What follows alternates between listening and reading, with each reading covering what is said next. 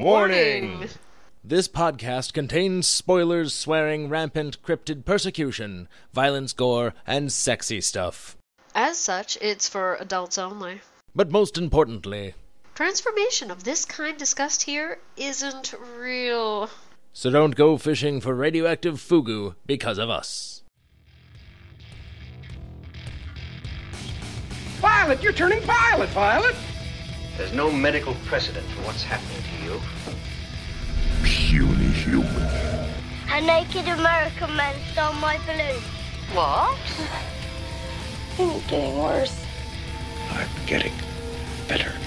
It's too late for me, but you've got to stop them. Pardon, monsieur, a waffle thin mint. Oh, sir, it's only a tiny little thin one. Now fuck off, I'm full. Oh, sir. You're gonna endanger us.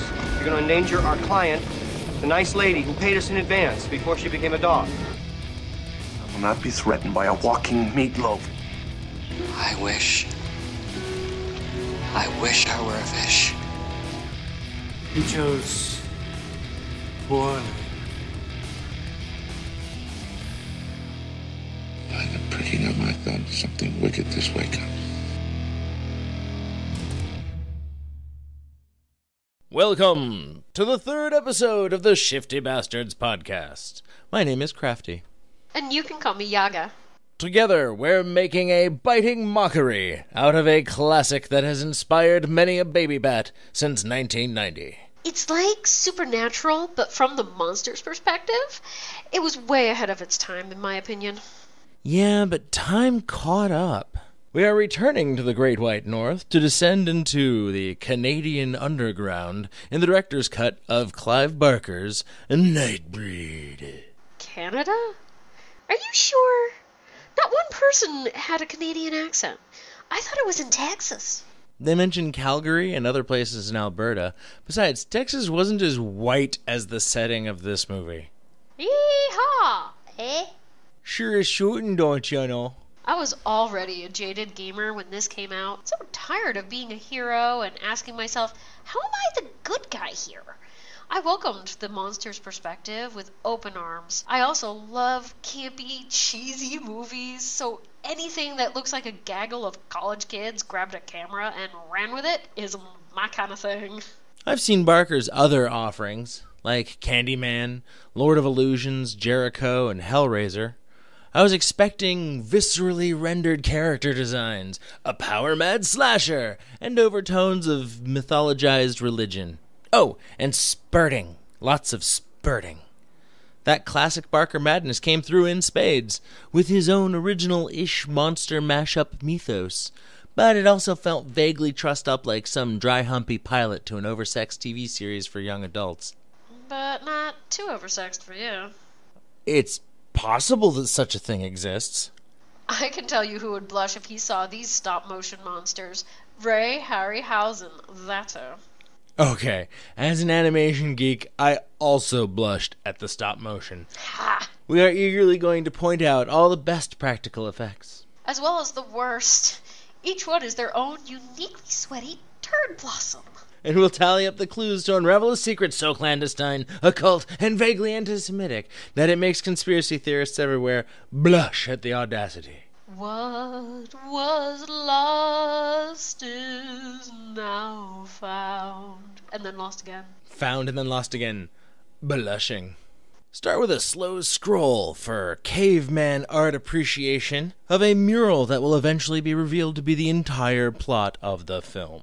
Critters with phobias based on them are strewn throughout. A snake, a spider, a wolf. No rats, though. If there were rats, then this really would be a noob-level dungeon crawl. Flash to a run through a foggy swamp with a bunch of cosplayers on ecstasy. To go from the sedate credits to the screaming field that looks like somebody put a GoPro on my dog was a bit surprising. I have to say, though, the porcupine lady seems kind of cool if you can get past those nostrils. The revelers run through a gate, and upon slamming it shut, the hero of our tale awakens. This man, Craig Schaefer, looks a lot like a cross between Kevin Bacon and Angel from Buffy.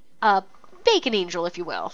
The character's name is Aaron Boone. And what is with that woman hovering over him while he sleeps? He's currently being straddled by a woman, so they can have a let's get out of Calgary for a while discussion. She looks like one of those Cabbage Patch Kids grew up. Which is probably why she has no headshot on IMDb. The actress's name is Ann Bobby, and we eventually find out her character's name is Lori Winston. I'm gonna call her Cabbage Patch. They cuddle, and he mentions that Decker has been calling every day for the past week. She suggests he see Decker and tell him that it's all gone except for the bad dreams, which apparently aren't even that bad anymore, leaving us to presume that Decker is his therapist. Or an over-enthusiastic dom. Avoiding a dom that is too rough, I can understand. But if your doctor has been calling you every day for a week and you have not bothered to call him back, that's not a great idea. So are we sure Decker is not some spurned lover? And is it still cuckolding if Couch Patch wants to watch Bacon Angel and Decker bang? No, it's not. Sneak attack, full moon! Boone comes down his spiral stairs wearing only a towel. I assume because he just took a shower. You mean the muffler spiral staircase. Why would someone make any staircases out of mufflers? He answers the phone by yelling his last name into the receiver. Is that what he said? I had thought Bacon Angel was coping with a crank caller and was getting fed up and yelled, "Who?" Boone, who? Boone. They have some awkward flirting as Dr. Decker makes a booty call to Boone, it would seem.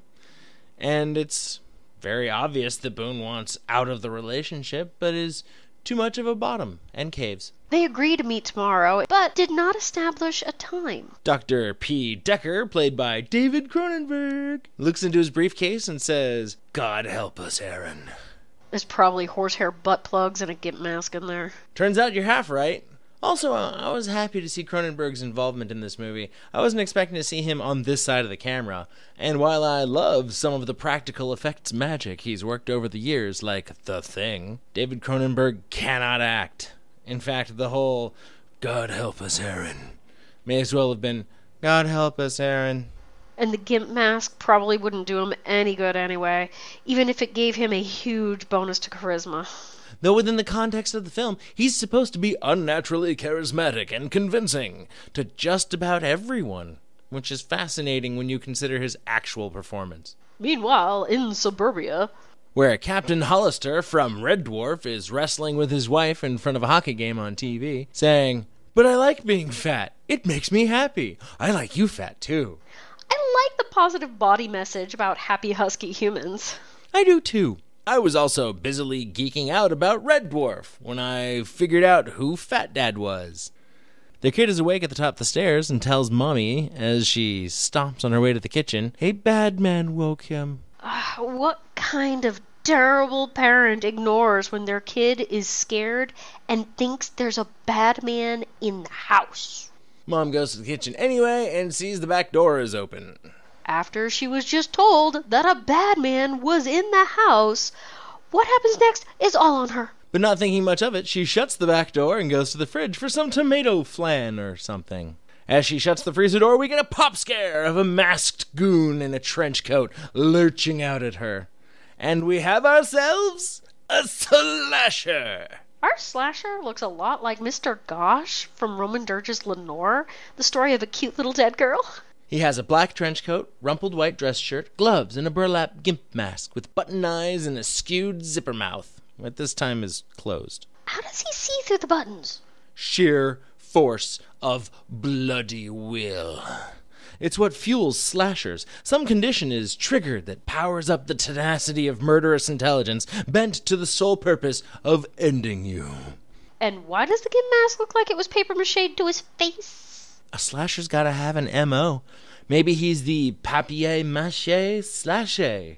He wreaks clumsy vengeance on all those who refuse to say papier-mâché. I'm not talking to you anymore. Mr. Gosh slashes Mom's throat so she can't scream.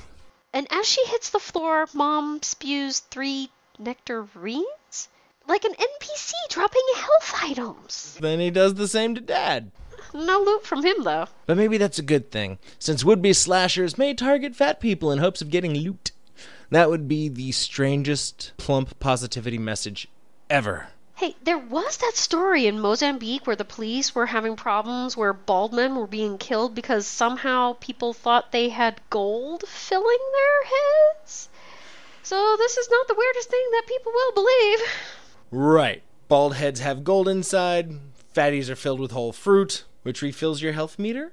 I would have expected candy myself. Why go through the trouble of slashing somebody for stuff you don't want in your trick-or-treat bag? Once the parents are properly flayed, he goes after the dead-eyed little kid upstairs. This kid has his mother's survival instincts. He just stays standing at the top of the stairs, watching the bad man go from room to room and then come up the stairs to him. Cut to Dirty Boone, arc welding something, because that kid's a goner. Boone's working in some garage pit when he's told he has a visitor and emerges from below to see his girlfriend, Lori. I bet as her character unfolds, she turns out to be written as a fairy tale princess, all vapid and only there really so she can be saved. She clearly tries to be an empowered female protagonist, but ends up flailing about randomly in her terrible sweaters as the events of the story keep her from really shining, just like those sweaters do. In this scene, however, she is standing before him in a beige leather skirt and white blouse. For this, we get a classic panning up from the floor shot as if to say, "Oomph, those legs go all the way up," to that bland skirt, frumpy blouse, and frizzy hair. They may as well have just played that "Ooh Yeah" by Yellow for this leering shot of Cabbage Patch, all dolled up for a rehearsal with her band. Her clean-cut appearance contrasts nicely with his grit and grime. He also rises from a pit, which is a nice bit of symbolic foreshadowing. So, are we to feel that he is the dark and she is the light? He's prettier, but I think that's what they were going for. So, they eat each other's faces a bit while talking about meeting up at the club where he'll finally get to see her sing. Wait, how long have they been together if this is the first time he gets to see her sing? Isn't that supposed to be her career? But it doesn't matter, because this movie cares as much about her career as the next scene. After Lori leaves, cut to Boone at Dr. Decker's office. Decker says he was intrigued by Boone's talk of monsters and Midian, saying Midian is where the monsters live.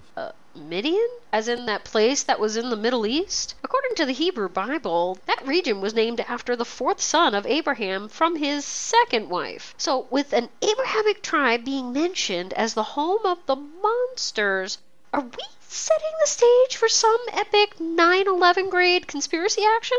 How anti-Semitic will this get? To speak of this to anyone would bring dire consequences. All the while, Boone is intrigued by the Allen key art in Decker's office.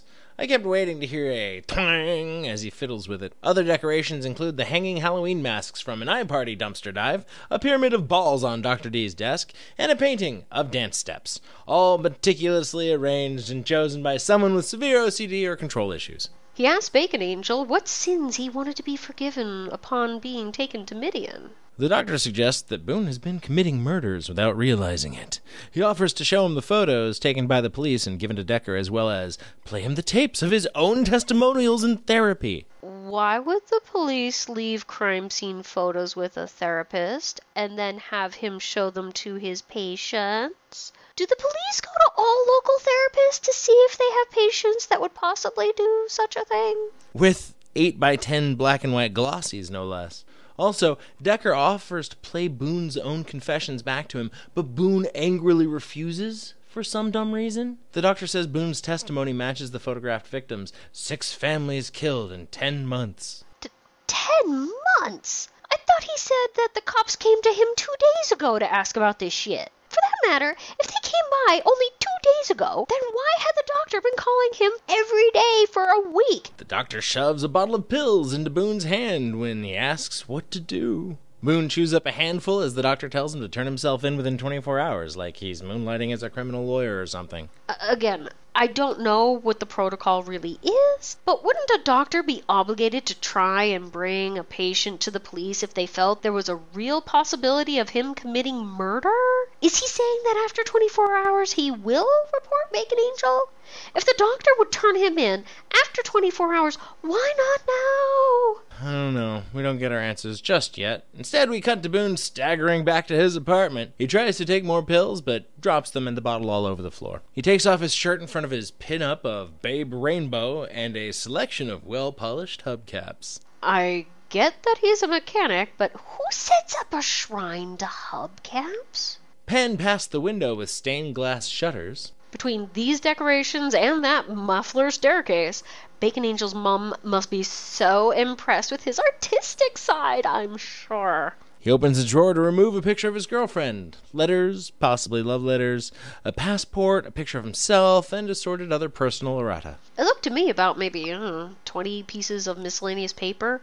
Ooh, perhaps it's the secret recipe. To what? The Colonel's secret blend of herbs and spices? If it's just personal errata, then he's been paranoid and thinks he's destroying evidence. Oh, that's not a secret. I just Googled that shit. Do you really need 3 kinds of salt? Oh, wow. More salt means more better. Also, yeah, you really just pasted the Colonel's recipe into the show notes. Behold, the power of Google. Thank you. Also, mind the fire. Oh, right.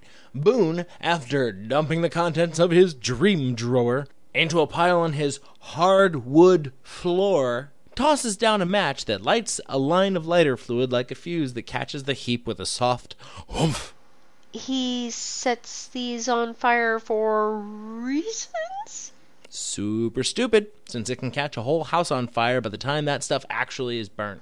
Bacon Angel is sitting, watching the flames from in front of his hubcap collection, while furrowing his Neanderthaline brow to remember if he has marshmallows. Suddenly, he watches a ghost of himself in tighty-whities come down the spiral muffler stair and start nibbling sensually on a version of Cabbage Patch in white lingerie, which is a strapless bra and granny panties. Both of them are semi-transparent and superimposed over a similar scene with which they're out of sync, grinding toothily in front of his living room bonfire.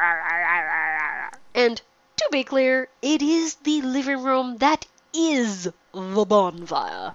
Music note, flight of the sensual earthworm. Also, he appears at first to be aroused, then disgusted. But mostly confused. He seemed pretty annoyed by this since it seemed to be over before anyone actually got naked. Just dry humping in a barbecue pit. I can only think he prematurely ejaculated. That's probably why when next we see him, it's with his head in a shower. Trying to wash away the shame. While he washes the shame away, we take a look at Laurie singing at a country western club like a young trans Joe Cocker. The song is Joni Summers' Johnny Get Angry, which goes a little bit like this. Johnny get angry, Johnny get mad. Give me the biggest lecture I ever had. I want a brave man. I want a caveman. Johnny, show me that you care, really care for me. In this song, she's telling her beau that she wants to break up just to see how he reacts, hoping that he would tell her off. What a super cunty thing to do! Think about it. One afternoon saying to your significant other, I want to see other people. Just kidding. That's what horrible people do. In spite of that little bit of mindfuckery, she genuinely seems to want the D so badly that she's willing to be dragged to bed by her hair and get knocked around a bit while being lectured to, I guess. I suppose it's fine so long as it's completely consensual and hygienic and employs an established safe word. She wants a caveman to Neanderthal over her face. This sheds more light in her encouraging the Decker-Bacon Angel relationship. She's just writing a slash fiction for 50 Shades of Brokeback Mountain. A note on the crowd at this club. They're incredibly white, drowning in denim, flannel, and 10-gallon hats. So it's good to know that rednecks look the same in Canada, too. We get Bacon Angel, wearing his trademark Hanes tee and black leather jacket, wandering in, rolls his eyes, and wanders back out again. I guess he also thought the lyrics sucked. I finally get to see my baby sing. Whoa! No, I can't fuck that anymore. Laurie sees Boone stumble out, looking sweaty, at the end of her set. She goes back to her place, expecting him to be there, like they agreed to in the garage. When she sees he's not there, she calls his house to leave a voicemail. That's being listened to by a nefarious pigeon. While the camera is showing Boone's strangely not burned-down apartment, there are pigeons cooing while she's leaving her message. We do not see the pigeon, but we hear it. And I cannot help but think that perhaps the pigeon is the one that's committing the murders and telling Bacon Angel in his sleep. Just saying. Cooing to you until you fall asleep, whispering clandestine phrases over and over. Big Bird is always watching you. A bird in the head is worth 2 if by sea. I can see Russia from here. But where is Boone? He's staggering down a street at night with the photos of slashed families and some imagery from his Midian dream flashing by. Bacon Angel spends time with that same look on his face, I hate having to hunt for where the cat took a protest shit one. Looking around, almost wishing you don't find what you're looking for. All while flashing from dead people and the porcupine woman from his dream, and meanders into the street in front of a semi. Darwinism in action. The front grille of the truck looks a lot like the gate at Midian Cemetery for some foreshadowing of Midian careening over his life as he knows it. Which hit him so hard it made his t-shirt turn black. And what happened to his jacket? The jacket got fused into the t-shirt. And suddenly, what looks like a real doctor is checking Bacon Angel out in what I presume to be an emergency room. A nurse is going through his leather jacket and pulls out the bottle of pills. The doctor asks him what he's been taking, to which he replies, lithium. This emergency room doctor then informs him that it is not lithium, but looks to be some lab-quality hallucinogenic. Doc is very casual about drug use. The sure sign that universal health care is bound to turn your country into a nation of junkie doobie heads who can't help but spliff the reefers and discard their sweater vests. Bacon Angel is then told he's on a bad trip. On a side note, is that a thing that doctors can do? I know pills are color-coded and shaped for ease of ID, but I thought that was to tell, say, Xanax from Viagra, not what is in a mystery pill without chemical analysis. He probably got extra information from Boone's examination and testimony. There you go. Making sense. Bacon Angel proceeds to try and sleep off his trip in the hospital, since it seems like he has had no ill effects from the 18-wheeler to the face. Dr. Pecker's voice echoes in his head, 6 families killed in 10 months. He's wakened, however, by a man who's groveling for the storm outside the window to take him to Midian. This apparent madman plays coy about Midian, but then divulges that this is where the monsters go, and it takes the pain away. Our hero then volunteers they give forgiveness too. I have to wonder, do they also validate parking and offer coupons? That's when long-haired paranoid rehab Steve Buscemi pulls out some dull-as-fuck chrome thumb blades, which look totally plastic. After deciding Bacon Angel is a rep from Midian, Chrome Thumb says they only take you if you're worthy, and then implies they kill anyone who isn't. While this character's name is supposed to be Narciss, as played by Hugh Ross, I like Chrome Thumbs better. And when did they say Narciss's name? Almost never. IMDb again, huh? You cheater. Feel the power! Bacon Angel asks if Chrome Thumbs knows where it is and then offers to go there together. Chrome Thumbs kneels and grips his arms. They sent you. They sent you to take me. Boone smiles and says, yes, like a liar, placing his hands on either side of Chrome Thumbs' face, which is kind of creepy. But I need to know where it is. Chrome Thumbs then gives directions to Midian. Well, that was easy. Although, if this is a place that has upset Bacon Angel so much that he felt the need to speak to a therapist, shouldn't he have, tried to look that up by now? While the original was in the Middle East, this one was in driving distance, damn it. There were no Google Maps in 1990. For a while on Google Maps, if you looked for Mordor, you would get a message. One does not simply walk into Mordor. Huh? Well, maybe they did have Google Maps back in 1990, if they had them all the way back in Middle-earth. Thumbs thinks it's a test, looks out into the storm-shrouded Alberta and says, north of Athabasca, east of Peace River, north of Dwyer. The comic also says, near Sheerneck. Comic? You broke the canon of the movie for the canon of the comic? You heathen. Oh, it's all canon, baby. Lies. Next you'll tell me books, movies, games, cartoons, and comics for Star Wars are all canon too. Only if the reanimated head of Walt Disney decrees it. Thumbs now decides that he needs to show his true face. My true face? That's what these thumb blades are for. I'm an actor, you see? There's a face beneath this face. He raises the blades to his receding widow's peak and proceeds to peel his own head like an orange in the most comical way. The thumb blade on his left hand is not even close to the skin, and the right is barely touching and is squirting stage blood all over his face. Smash cut to Dr. Pecker and the first black person in the film, Detective Joyce Hugh Quarshie. One of the few people of color in this movie, but also the one with the most screen time. This is why I shall dub him Detective Token. Aw, I wanted to name him McGruff, since that was his character's inspiration. He had the trench coat and everything. Ugh, you always get to name them. Fine, we'll compromise. Detective Token McGruff. Deal. Detective Token McGruff and Dr. Pecker are also marching down the hall with the ER doctor and 2 policemen. Police? Are you sure they were not 2 valets behind them? That's not how we talk about the uniformed authorities of other nations. These men are all walking down the hallway to the room where Boone is. Dr. Pecker lists Boone's psychological problems and hands the doctor a big red folder. Small point here, but since Pecker has shown he is a questionable therapist, he could have really put anything he wants in that folder, right? He seems like exactly the kind of guy to see what he can get away with. He's in the middle of blurting out his patient's psychological profile, saying juvenile delinquency, periodically institutionalized, some violent episodes, no criminal charges, and he's been in my care for the last, when he's cut off by Chrome Thumb's screams.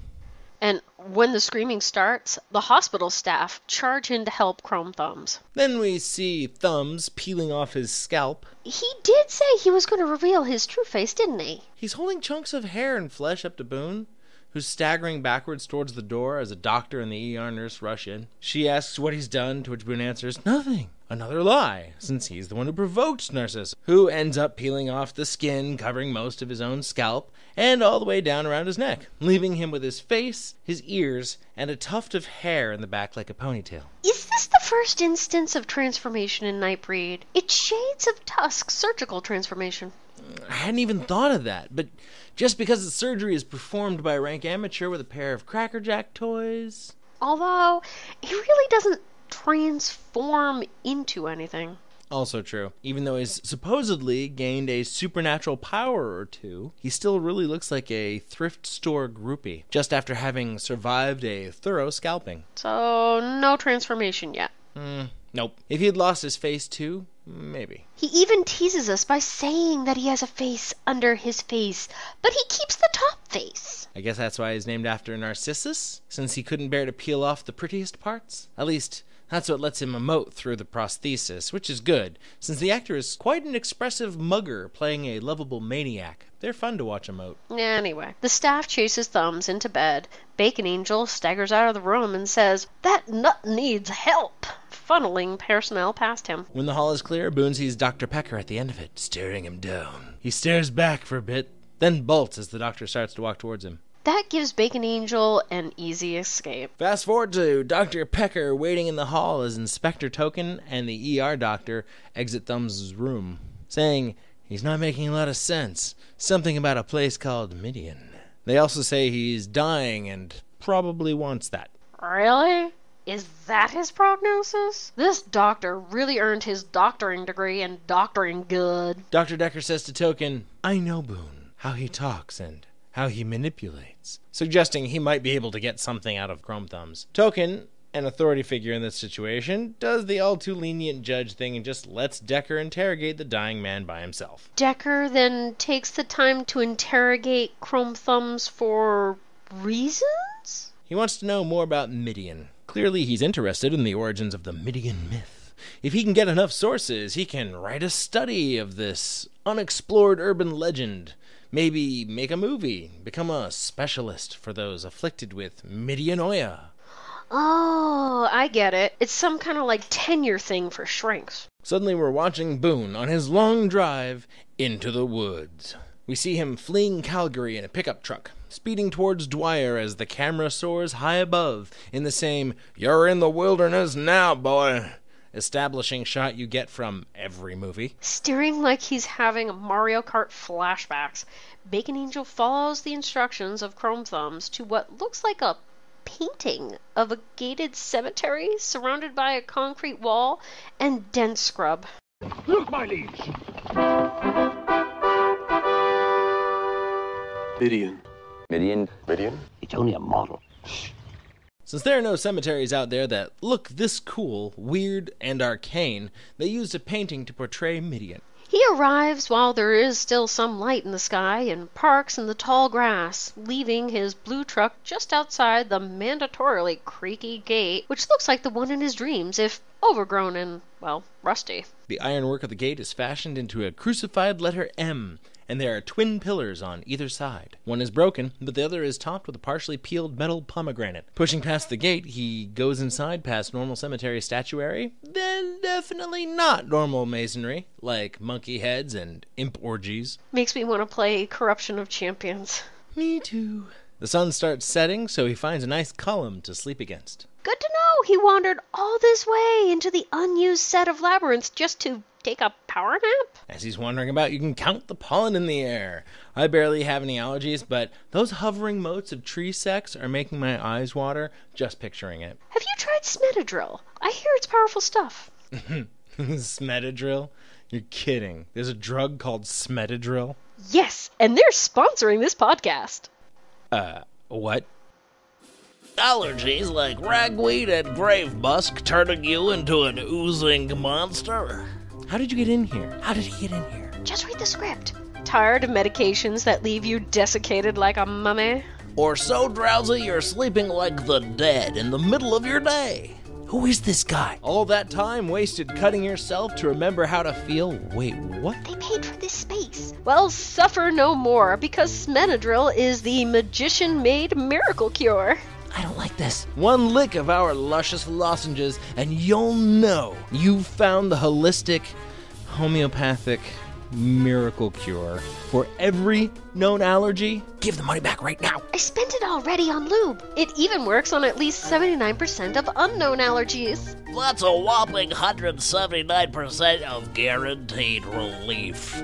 There better be some damn good lube. Smedadrill will relieve your itchy eyes, congestion, eczema, chakras, anal leakage, and vertigo in no time.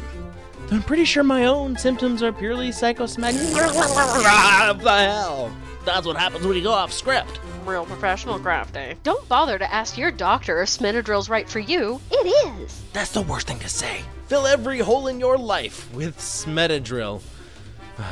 Side effects include moderate smoldering, hallucinations, tooth filing, cannibalistic impulses, brown stuff, lucid dreams, walking without rhythm, and a rare form of sensitivity to sunlight that may lead to spontaneous combustion. Your life is waiting for you. With a modicum of anal leakage. Are we done now? Yes. Why say it'll cure anal leakage if it's also a cause? It stops the leak unless you've been taking it for a while. Then it comes back, with a vengeance. Whoosh, all over the walls. It's like a fire hose full of stew. Smedadrill, a fire hose full of stew in every lozenge. You'll get a commission for that one. Please go away. Fine. And you're no longer in charge of advertising. That's cool. I got what I wanted anyhow. And we're back, watching time pass, until it's midnight in the garden of Boon and Evil, thanks to the magic of time-lapse photography. Night descends upon the ivy-clad mausoleums, next door to a secret underground fog machine factory, I guess. Pan to one of the factory's exhaust vents, which hisses out some excess fog. Or it may just be one of the monstrous denizens of Midian. I'd also like to point out that the grate has a Star of David at the center, so here's another clue to consider with regards to our pet theory, that the residents of Midian are at least a little Jewish. That puff of smoke comes up from the grate and materializes as a small dog on his chest, licking him. Ooh, wait! I know! It's a vampire dog, and it's working its way to his throat! Bacon Angel wakes up and startles the little dog that runs away, sounding like a bat. Vamp dog confirmed. He scampers off into the waiting arms of his minion, a pale guy with a necklace made of dried birds' heads, and a little German flag hanging from his right nipple piercing. Naturally. Here's another character they don't name till much later. He's Onaka, and the actor's name is Simon Bamford. And aside from the fantastic tats, he's the most normal-looking Nightbreed in the whole film. Onaka and his master, the vamp dog, keep to the shadows and watch the scene play out.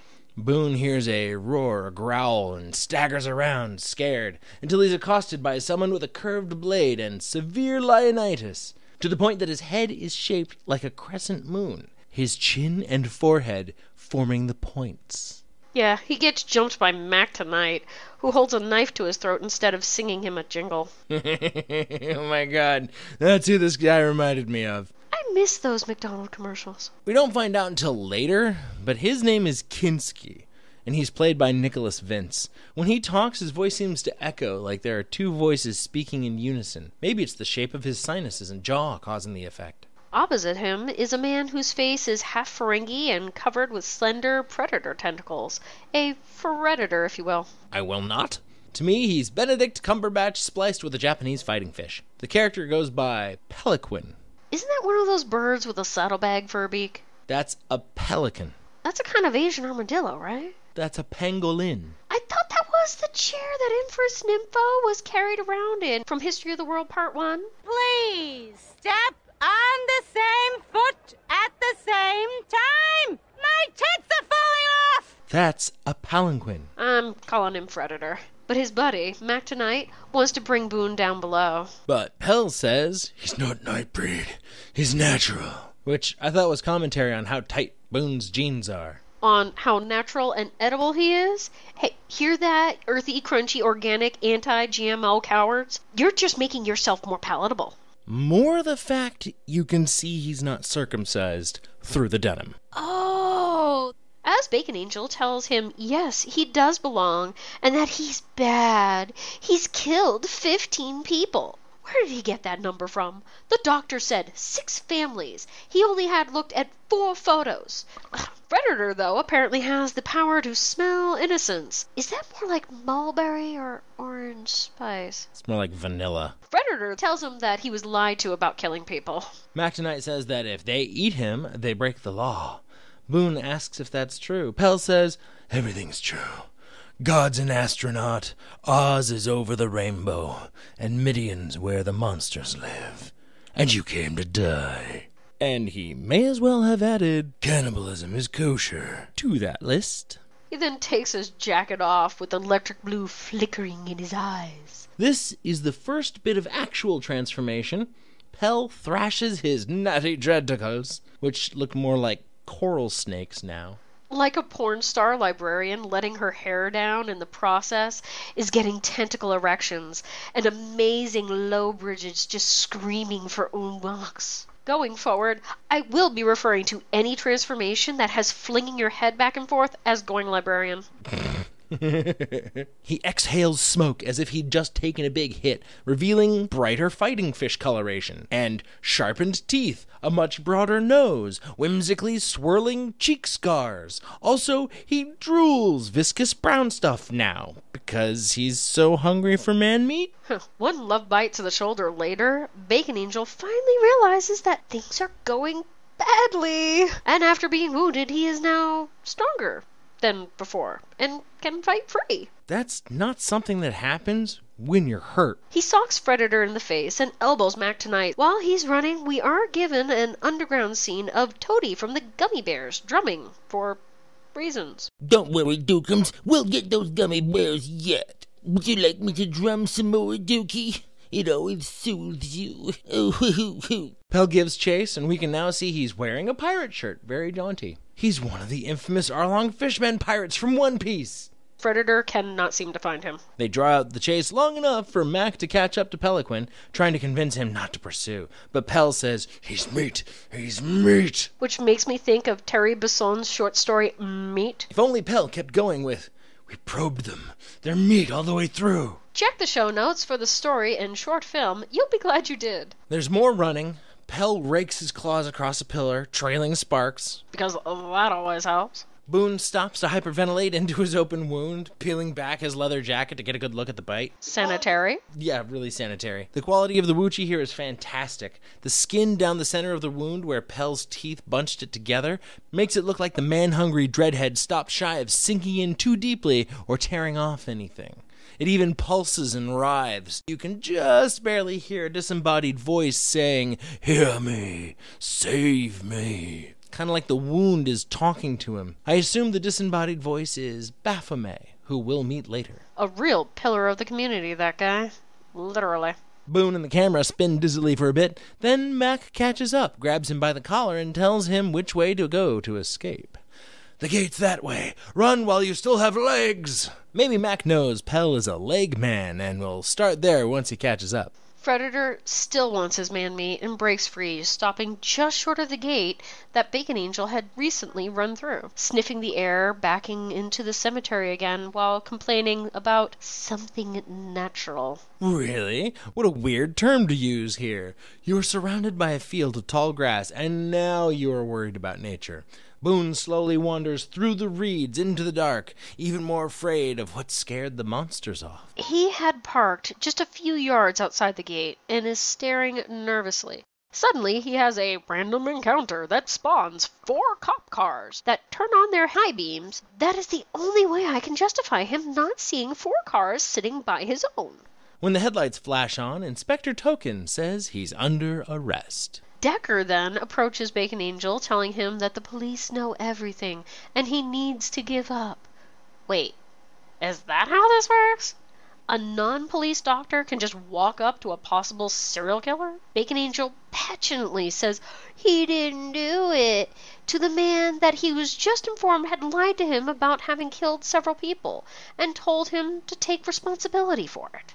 The doctor shouts, "He's got a gun!" before diving out of the way. And our hero has his white tee and leather jacket ruined for life. Boone gets filled with lead. How often do cops bring semi-automatic weapons in Canada? Later we see the armory for Sheer Neck, and it makes me wonder, since none of the actors have a Canadian accent, are we supposed to think this is in the US? I mean, we are porked in the head about guns and think that if you can't shoot a solution into your problem, then you just need bigger and faster bullets. I thought the majority of first world nations were better than that. Detective Token McGruff approaches Bacon Angel while he is lying on the ground like a dead beetle and asks Decker about the gun. The one Boone clearly does not have. Who plays it off with, he was reaching in his jacket. And I'm thinking this is why you would not want a non-police person involved in a possible serial killer interrogation during an arrest. There will be repercussions for this, right? Nope. Dramatic bird's eye zoom out from Boone's corpse. Can cops just go unannounced to another's turf and shoot the fuck out of their targets? Why not? Laurie's name is mentioned for the first time as we cut to the police station. Cabbage Patch is wearing her finest knitted granny sweater. Finally, she gets a name after 25 minutes into the film. Ms. Winston. She is asked to ID the body, and nods quietly before going off to be interviewed by Decker and McGruff, the crime dog, as the mortician is wheeling Bacon Angel away for an autopsy. Decker and Cabbage Patch exchange pleasantries, both saying that he spoke a lot about the other. Token offers to let her do this later, but she wants to get it done now. He asks about her relationship with Bacon Angel, and she confirms that they were lovers. Enough talk! Autopsy time! The mortician looks a bit like a malnourished Colonel Sanders had a love child with Mark Hamill. This is Peter Marinker, a prolific actor who's been in all sorts of stuff, including Event Horizon, Judge Dredd, and the Dark Souls games, to name a few. And he's using what looks like a dental hook to poke at the bite on Bacon Angel's shoulder. He's listing off locations of Boone's bullet wounds to his assistant, a black orderly who holds up the holy leather jacket and comments, "Jesus, they were not taking any chances." And in my mind, that sentence continued, "You would have thought he wasn't right." Over in the interview room, Cabbage Patch is insisting that Bacon Angel would not have hurt anyone, to which our good doctor states flatly, "Everybody has a secret face." The lack of subtlety would make this foreshadowing only for everyone not already creeped out by the shrink. Cabbage Patch finds out where Boone snuffed it. Back to the autopsy. Coffee break. This was a much-needed scene. Do not diss coffee. It is a medical miracle that has saved the lives of millions. Imagine how many would have been killed on most mornings if no one had coffee. If you hadn't had coffee. Yeah, okay, good point. Back in the autopsy room, Bacon Angel is alone on the table, his bite becoming electrically charged and pulsating as if it is fed up with this crap and wants to go out on its own. That's sometimes how my own cramps feel. Now you know why medical marijuana is a thing. It is giving him a dream of running through the tall grass in Midian as the camera pans along his naked body, making tiny twitches that remind me of my dog when she is passed out on the love seat. Next we see the medical pan hit the floor, spilling out tools and what looks like 7 bullets. The orderly was right. They were not taking any chances. We're back to the interrogation room again, and apparently the room is actually in the hospital and not the police station. And they heard the pan fall, so everybody piled out to go see what was going on. We get a broken window with a blue sky and fluffy clouds, and I'm just picturing a nude Bacon Angel sprinting down the road with things flopping around in fascinating ways. Back in the autopsy room, the mortician and his assistant come in with coffee cups and token the crime dog. The mortician states that somebody took the body and proceeded to pick up the bloody bullets, while the detective charged toward the broken window looking for, footprints in the flower bed. We're done with that scene. Now Cabbage Patch is at home as she collects her best granny sweaters in a suitcase while fantasizing of nude Bacon Angel who appears before her in a vision? A waking dream? A hologram? Did the doctor dope her now as well? You have no bromance in your soul. I'm half ginger. I only have a vestigial kind of soul, like those tiny little pips in banana-na-na-na-na-na-na-na-na-nas. She's crying for her lost love. Moving on. We're suddenly looking at the front page of the most generic newspaper ever. The Daily Examiner, which shows Boone's bird's eye body in the brush before the gates of Midian. Decker is listening to a tape of Bacon Angel's therapy session in a room that our set designer had gone nuts in, with tons of prints of the same black and white photo. I'm not sure, but I think it's of a person sitting in a chair with their eyes cut out. Plus, matching floor to near-ceiling orange bubble lamps. And the table before him has a newspaper and at least 17 long blades, some machetes, some switchblades. It is really hard to go evil lair when your decor echoes lava lamp. In the recording, we hear that when Bacon Angel is underground in Midian, he is dead, but still functional, and will live forever. This pisses off the doctor, who now hucks the tape player at the wall. But the tape player is just as immortal as Boone, continuing to play while lying broken on the floor. And apparently fuck that scene, because now Cabbage Patch is driving while impersonating Scully from the X-Files. It's night now, and she slinks into the Buffalo Days Rodeo bar, asking for a draft and directions to Midian. Remember, this is Canada. But there are no less than 4 patrons wearing baseball caps with longhorns attached, visible while she's talking to the bartender. The bartender mentions that several reporters have been asking about the place since the baby slasher was bagged up there. We are now told that it was 30 shots to bring him down. Also, baby slasher sounds like a description of Chucky. I know that stories blow up with the retelling, but seriously, 7 bullets were pulled out in the morgue, so either this is way out of proportion, or those cops are all cross-eyed and trained with stormtroopers. For some reason, finding out Boone was accused of being a baby slasher doesn't console Lori one bit, so she is crying in the bathroom while trying to fix her makeup. In walks a lady I really could not describe because I was way too distracted by her wind chime-sized earrings. Every time she moved, I kept expecting to hear a clang of a boy. She made some light comments about men or money problems that got Cabbage Patch to laugh. He didn't come back, did he? Oh, that's even worse. Undead joke. I definitely got the vibe that Cabbage Patch had made a decision and was picking up wind chimes for a rebound. You're not the only one who thought that. I still think of Lori as a swinger, since she was sharing Boone with Decker, but no lesbian interludes for us. At least not on camera. Let me have my dreams.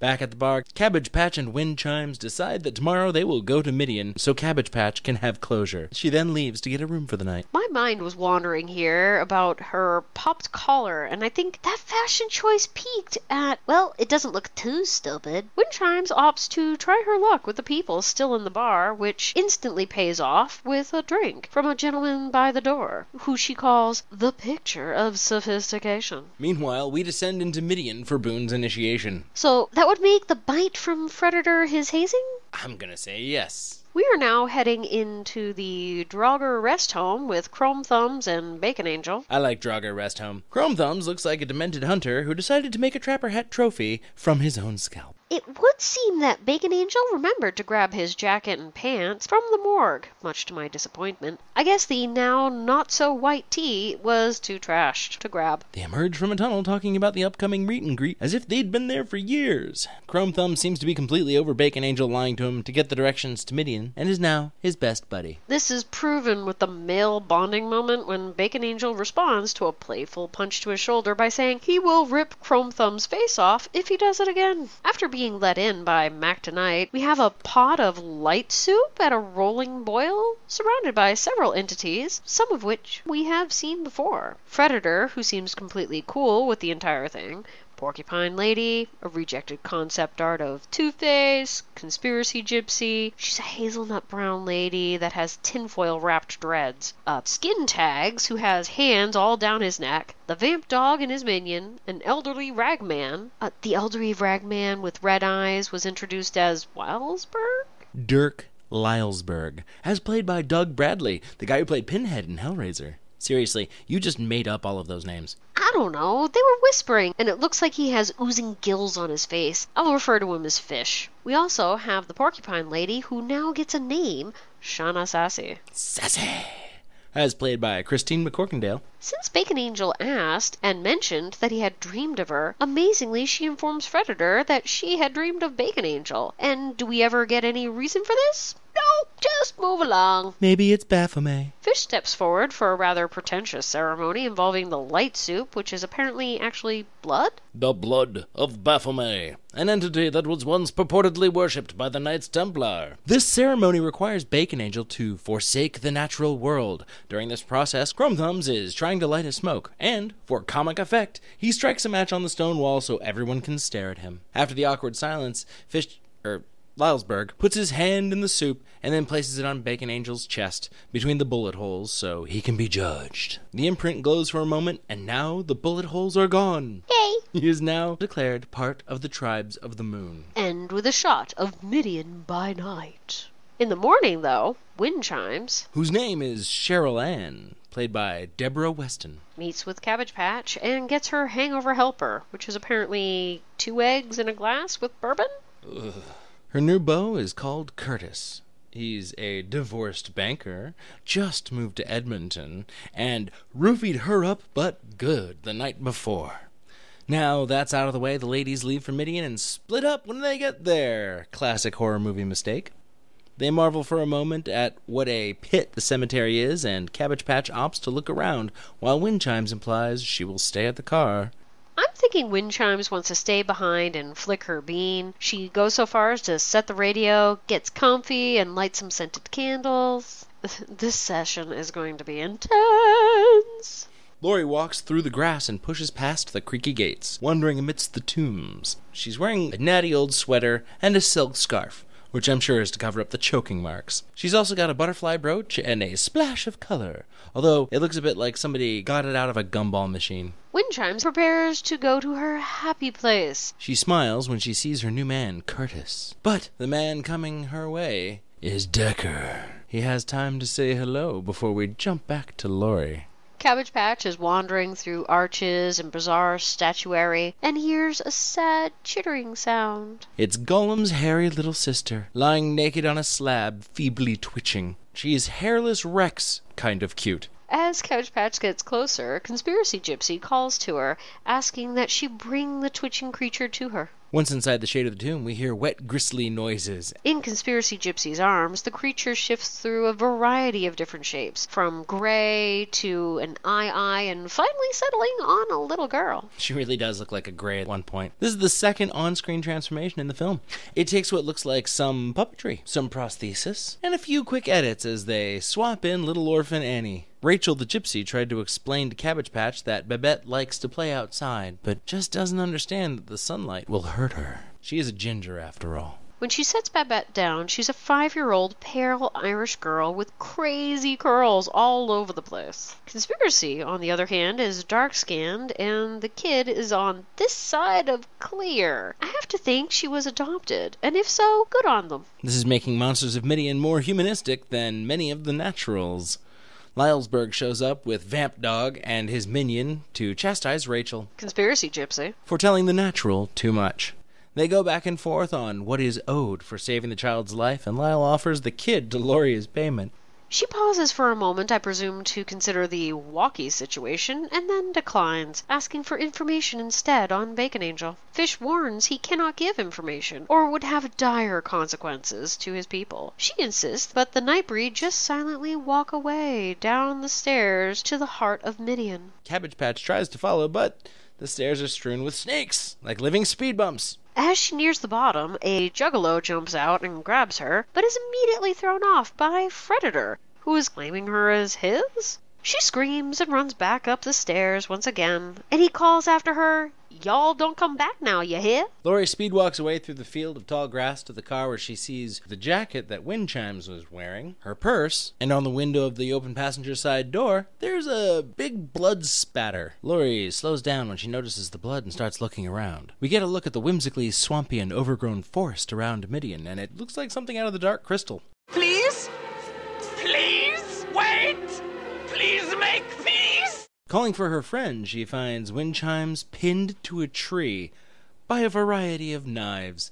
She's flayed open, and blood is everywhere. Frankly, this is not subtle. Yet, Cabbage Patch only just noticed when she was nearly on top of her former friend, and is slowly walking towards her. After seeing this, she looks around the tall grass. Movie music changes tempo as we hear the shing of a blade. A blade that's longer than her torso is wide. Apparently, just to her right was Mr. Gosh. Look, the man is wearing all black. He has a sack over his head. He is not short.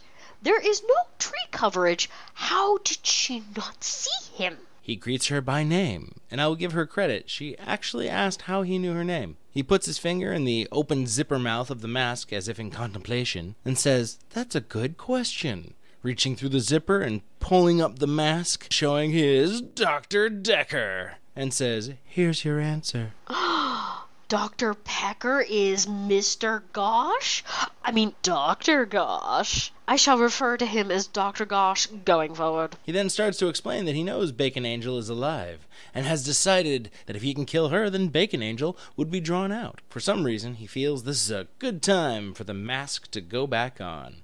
And her solution is to run back into the cemetery. And goes through many of the horror movie, the maiden in distress tropes. Loudly whining, falling over nothing, gets up, falls again, runs into miscellaneous nothings again. He falls behind slowly, Jason style, and even though he seems to be shuffling, he keeps up with her, and swings wildly with his blade. In his defense, he did say he was specifically trying to use her as bait to lure Bacon Angel out from wherever he's hiding, so her panicked run and sexy time noises would be effective. Those sexy time noises go quite well with the drumming we hear from below. The camera keeps cutting down to Midian, where Toady is playing the drums again, and all the other citizens are looking up at the ceiling, listening. The montage of the denizens of Midian listening to the hunt above them includes Smooshface and Alien Autopsy Baby. We also get to see Bacon Angel being held by 2 Midian residents, one in each arm, as he's declaring, "He's not gonna let Cabbage Patch die."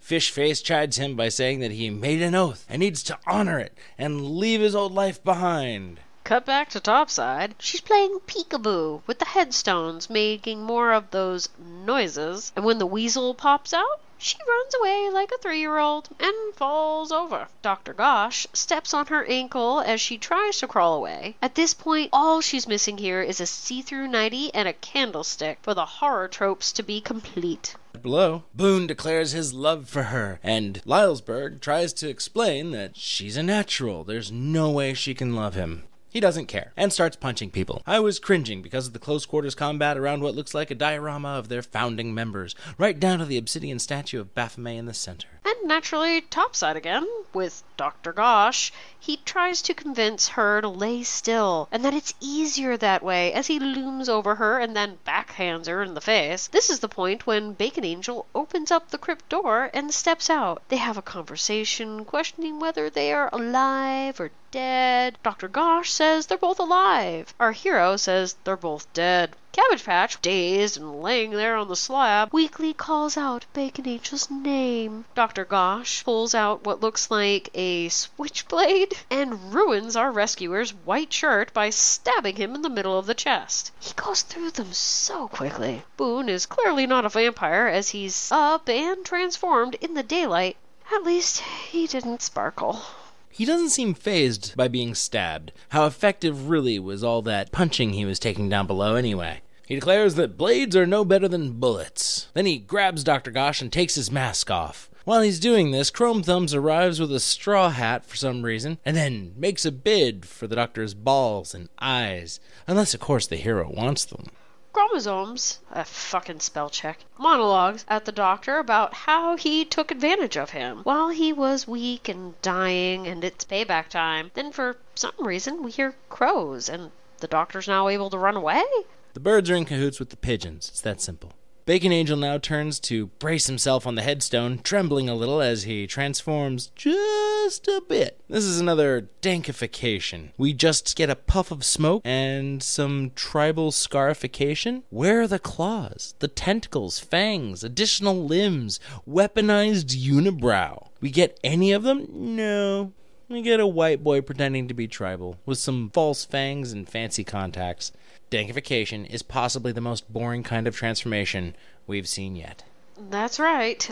Boone is the second vaporware we've come across. Okay, vaporware almost makes it worth it.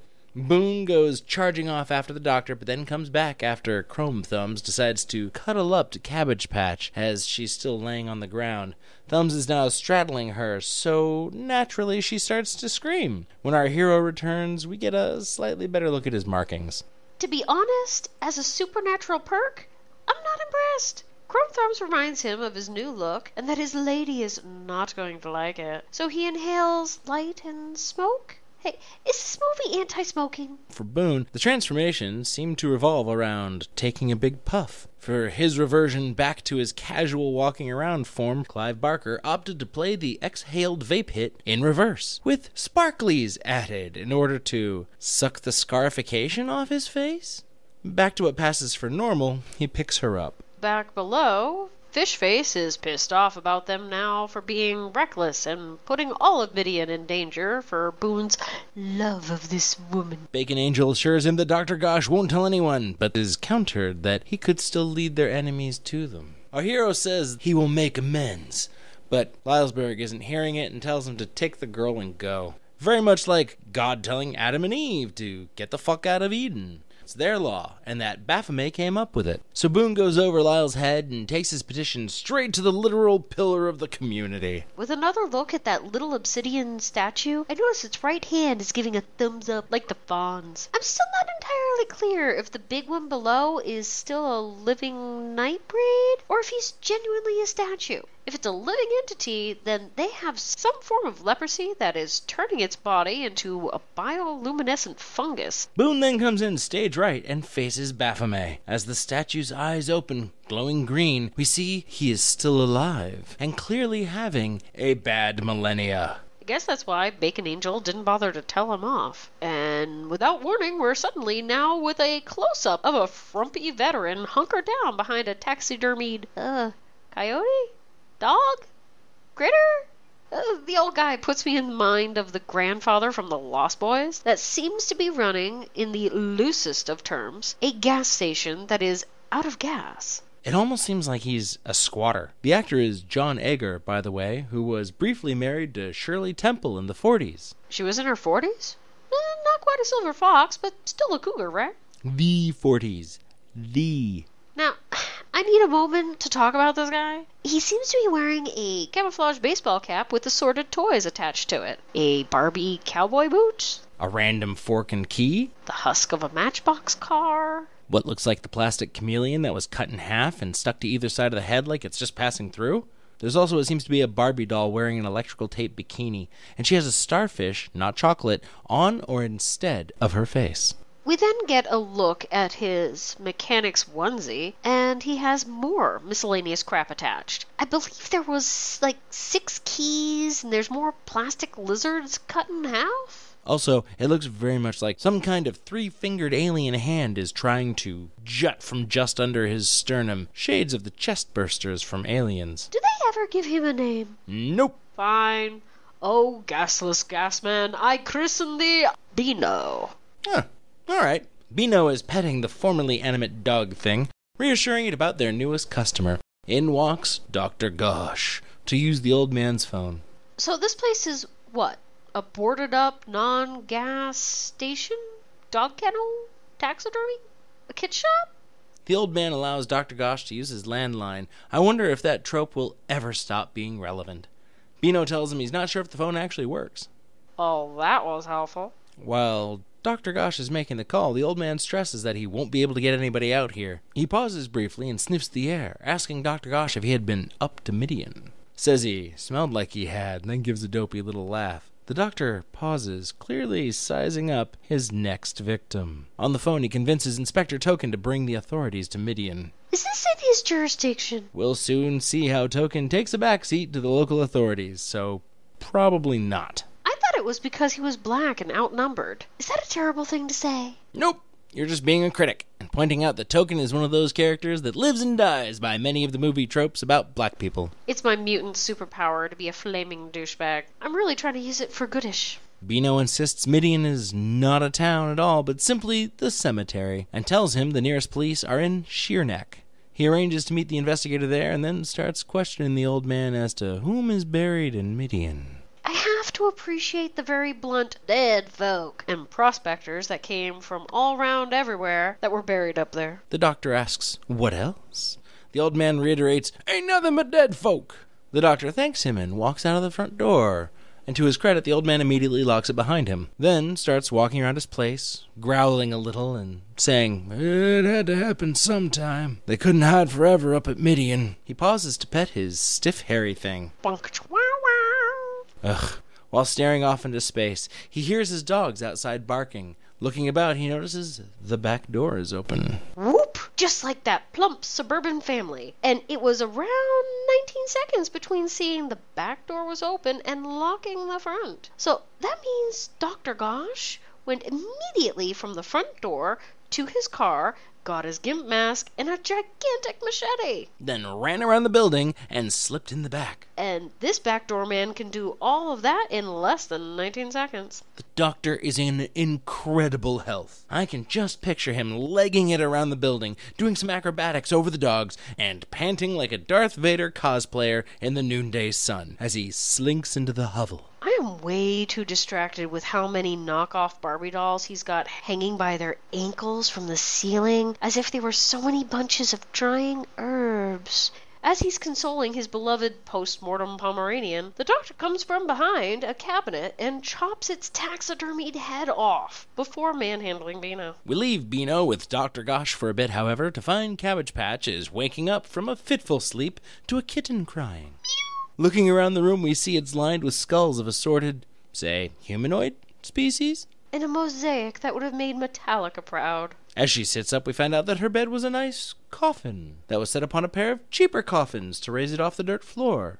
It's very considerate. She notices Conspiracy Gypsy hanging out in the corner of the room in her gauzy gray robe. Which, incidentally, makes a lovely camouflage for this room only. And at first, you're really only seeing just her face and hair against the backdrop of skulls. Her entire wardrobe was just for this moment. Cabbage Patch gets out of the coffin as gracefully as she can. At best, she managed not to faceplant. And then starts asking questions, clarifying that she did indeed see Bacon Angel, even though he is most definitely well and truly dead. He's really most sincerely dead. Rachel is also holding closely to the little red-haired girl Laurie saved from the sun, and we find out the little ginger were-gerbil's name is Babette. Apparently, this character was played by two twin girls, Nina and Kim Robertson. Rachel tells Laurie that she is now below with the Nightbreed, who happen to be the, quote, last survivors of the great tribes, unquote. Does that mean they're all Jewish? Is this movie pro or anti-Semitic? The tribes of the moon are nearly all of an original physique. I don't like body shaming unless the person has a personality to match, or it's really funny. Or merely playfully deformed, like the guy with a blowfish for a face. But even then, implying an entire tribe of Jews are hideous monsters seems pretty anti-Semitic. But some of them are also mostly immortal, or can impart immortality. Okay, maybe not so anti-Semitic after all. Also, that would be a hell of an elevator pitch for any religion. Never die of old age. Expect deformity. Nosferatu much to do in so little time? Nip the tip and give death the slip. Either way, I'm not sure if we're qualified to make that critique, as we're the ones who keep calling Rachel conspiracy gypsy. As opposed to what? Alternative facts, Romani? If anyone pushes back, we'll just say that some of our best friends are Romani, and we know they're a proud and hard-working people that deserves everyone's respect. You're no longer in charge of our social media either. What up, my gypsy? Wanna lay the hex on some gacho? Maybe throw some tarot? Okay, you're also banned from Twitter. Rachel explains that they are shapeshifters, or freaks that have been nearly wiped out by Laurie's own tribe. The Gentiles? Must have been the Crusades or Nazis or something. Also, here, it speaks volumes about humanity that Laurie's first most burning question is, so you're not immortal? We always seem obsessed on how to kill everything. Yeah, but even still, Rachel is oddly willing to indulge in Laurie's desire to know how to murder the breed. She says that some can be killed in sunlight, others can be shot, and others can survive even that because they've already gone beyond death. Bacon Angel is in that category, straight up undead. Okay, so wait, the Nightbreed are a separate evolutionary branch, just like the Neanderthals, hobbits, and David Icke's lizard people. Let's say sure. And they're a separate branch that might have avoided being on the verge of extinction if they'd been allowed to thrive alongside our own version of humanity, who are not only interbreeding with us, Bacon Angel's own family line has them in it. But nobody in his family thought to mention that he could test positive for cryptid? It's like testing positive for Jedi. Although they're not mentioned, Boone's parents did a poor job of preparing him for this inevitable supernatural maturity.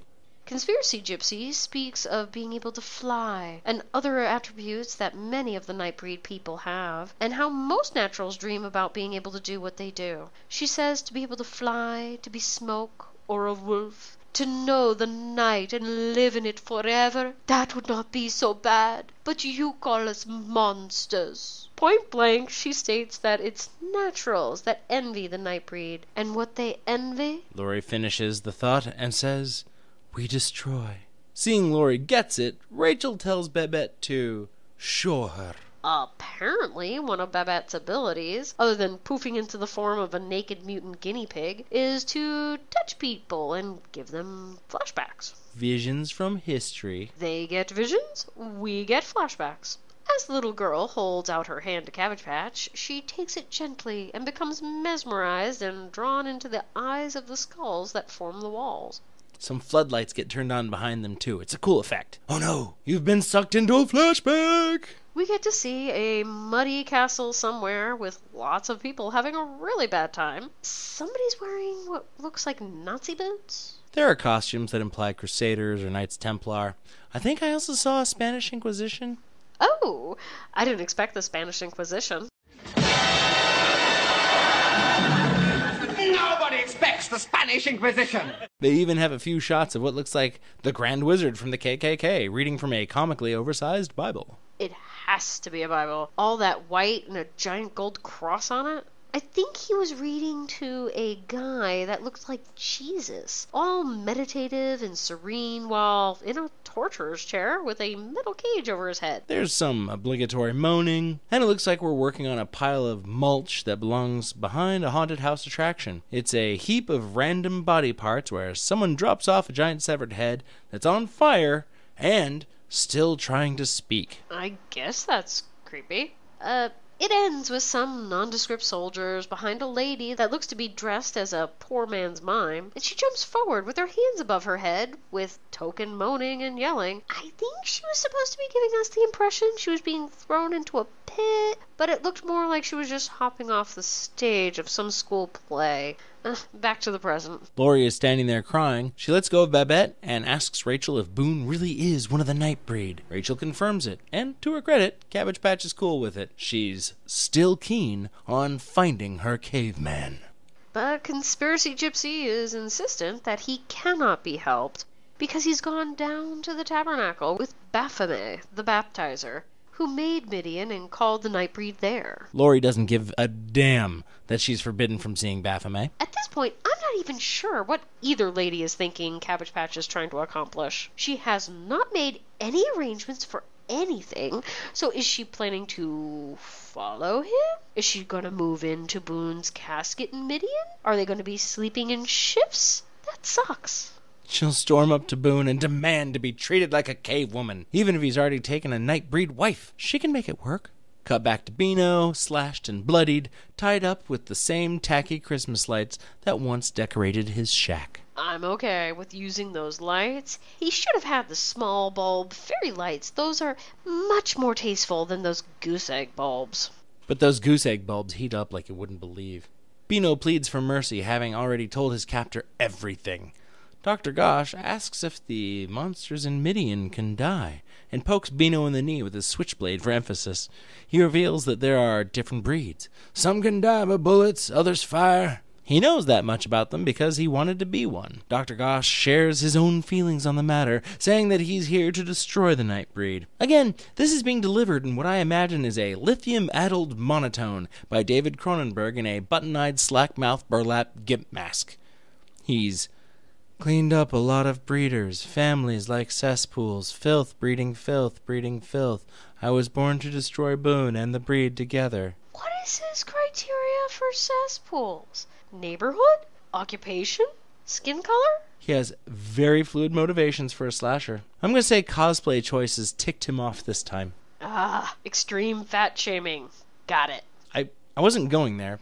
Okay, I wear Spanx and a cup when I'm in costume, unless it's appropriate for the character. That Jareth Bowie bulge? The Goblin's King? Knobgoblin? I haven't had to cosplay for Knobgoblin in a long time, but I'll do it for you. There's that professionalism. Beano calls Gosh crazy, who replies with, "No, I'm Death, plain and simple." He then pokes him in the knee again, demanding he say it. It's not long before he kills him with a knife to the heart and says, then don't say it. He does seem to blow a little hot and cold. It's not a good trait for a serial killer, but I can appreciate the need to vent your feelings to your patient once you know they're safely tied to a chair. You get serial killer blue balls if you don't confess your deepest desires and darkest crimes before you shank them. I've seen Dexter, I know the score. That violates rule number 7 of the evil overlord list. When I've captured my adversary and he says, "Look, before you kill me, will you at least tell me what this is all about?" I'll say, "No," and shoot him. On second thought, I'll shoot him and then say no. That's a good policy. And I think it's a good time for a special theatrical intermission instead of an ad, because we love our listeners that much. And since someone kicked our sponsor out because he's picky. It's not picky to want one that won't make me look like a shill for the quackiest of quackery this side of the snake oil sea. Fine. Roll the other drama and smoke 'em if you got 'em. Who are you talking to? The Teamsters. Bah! Have they been there this whole time? You never turn around.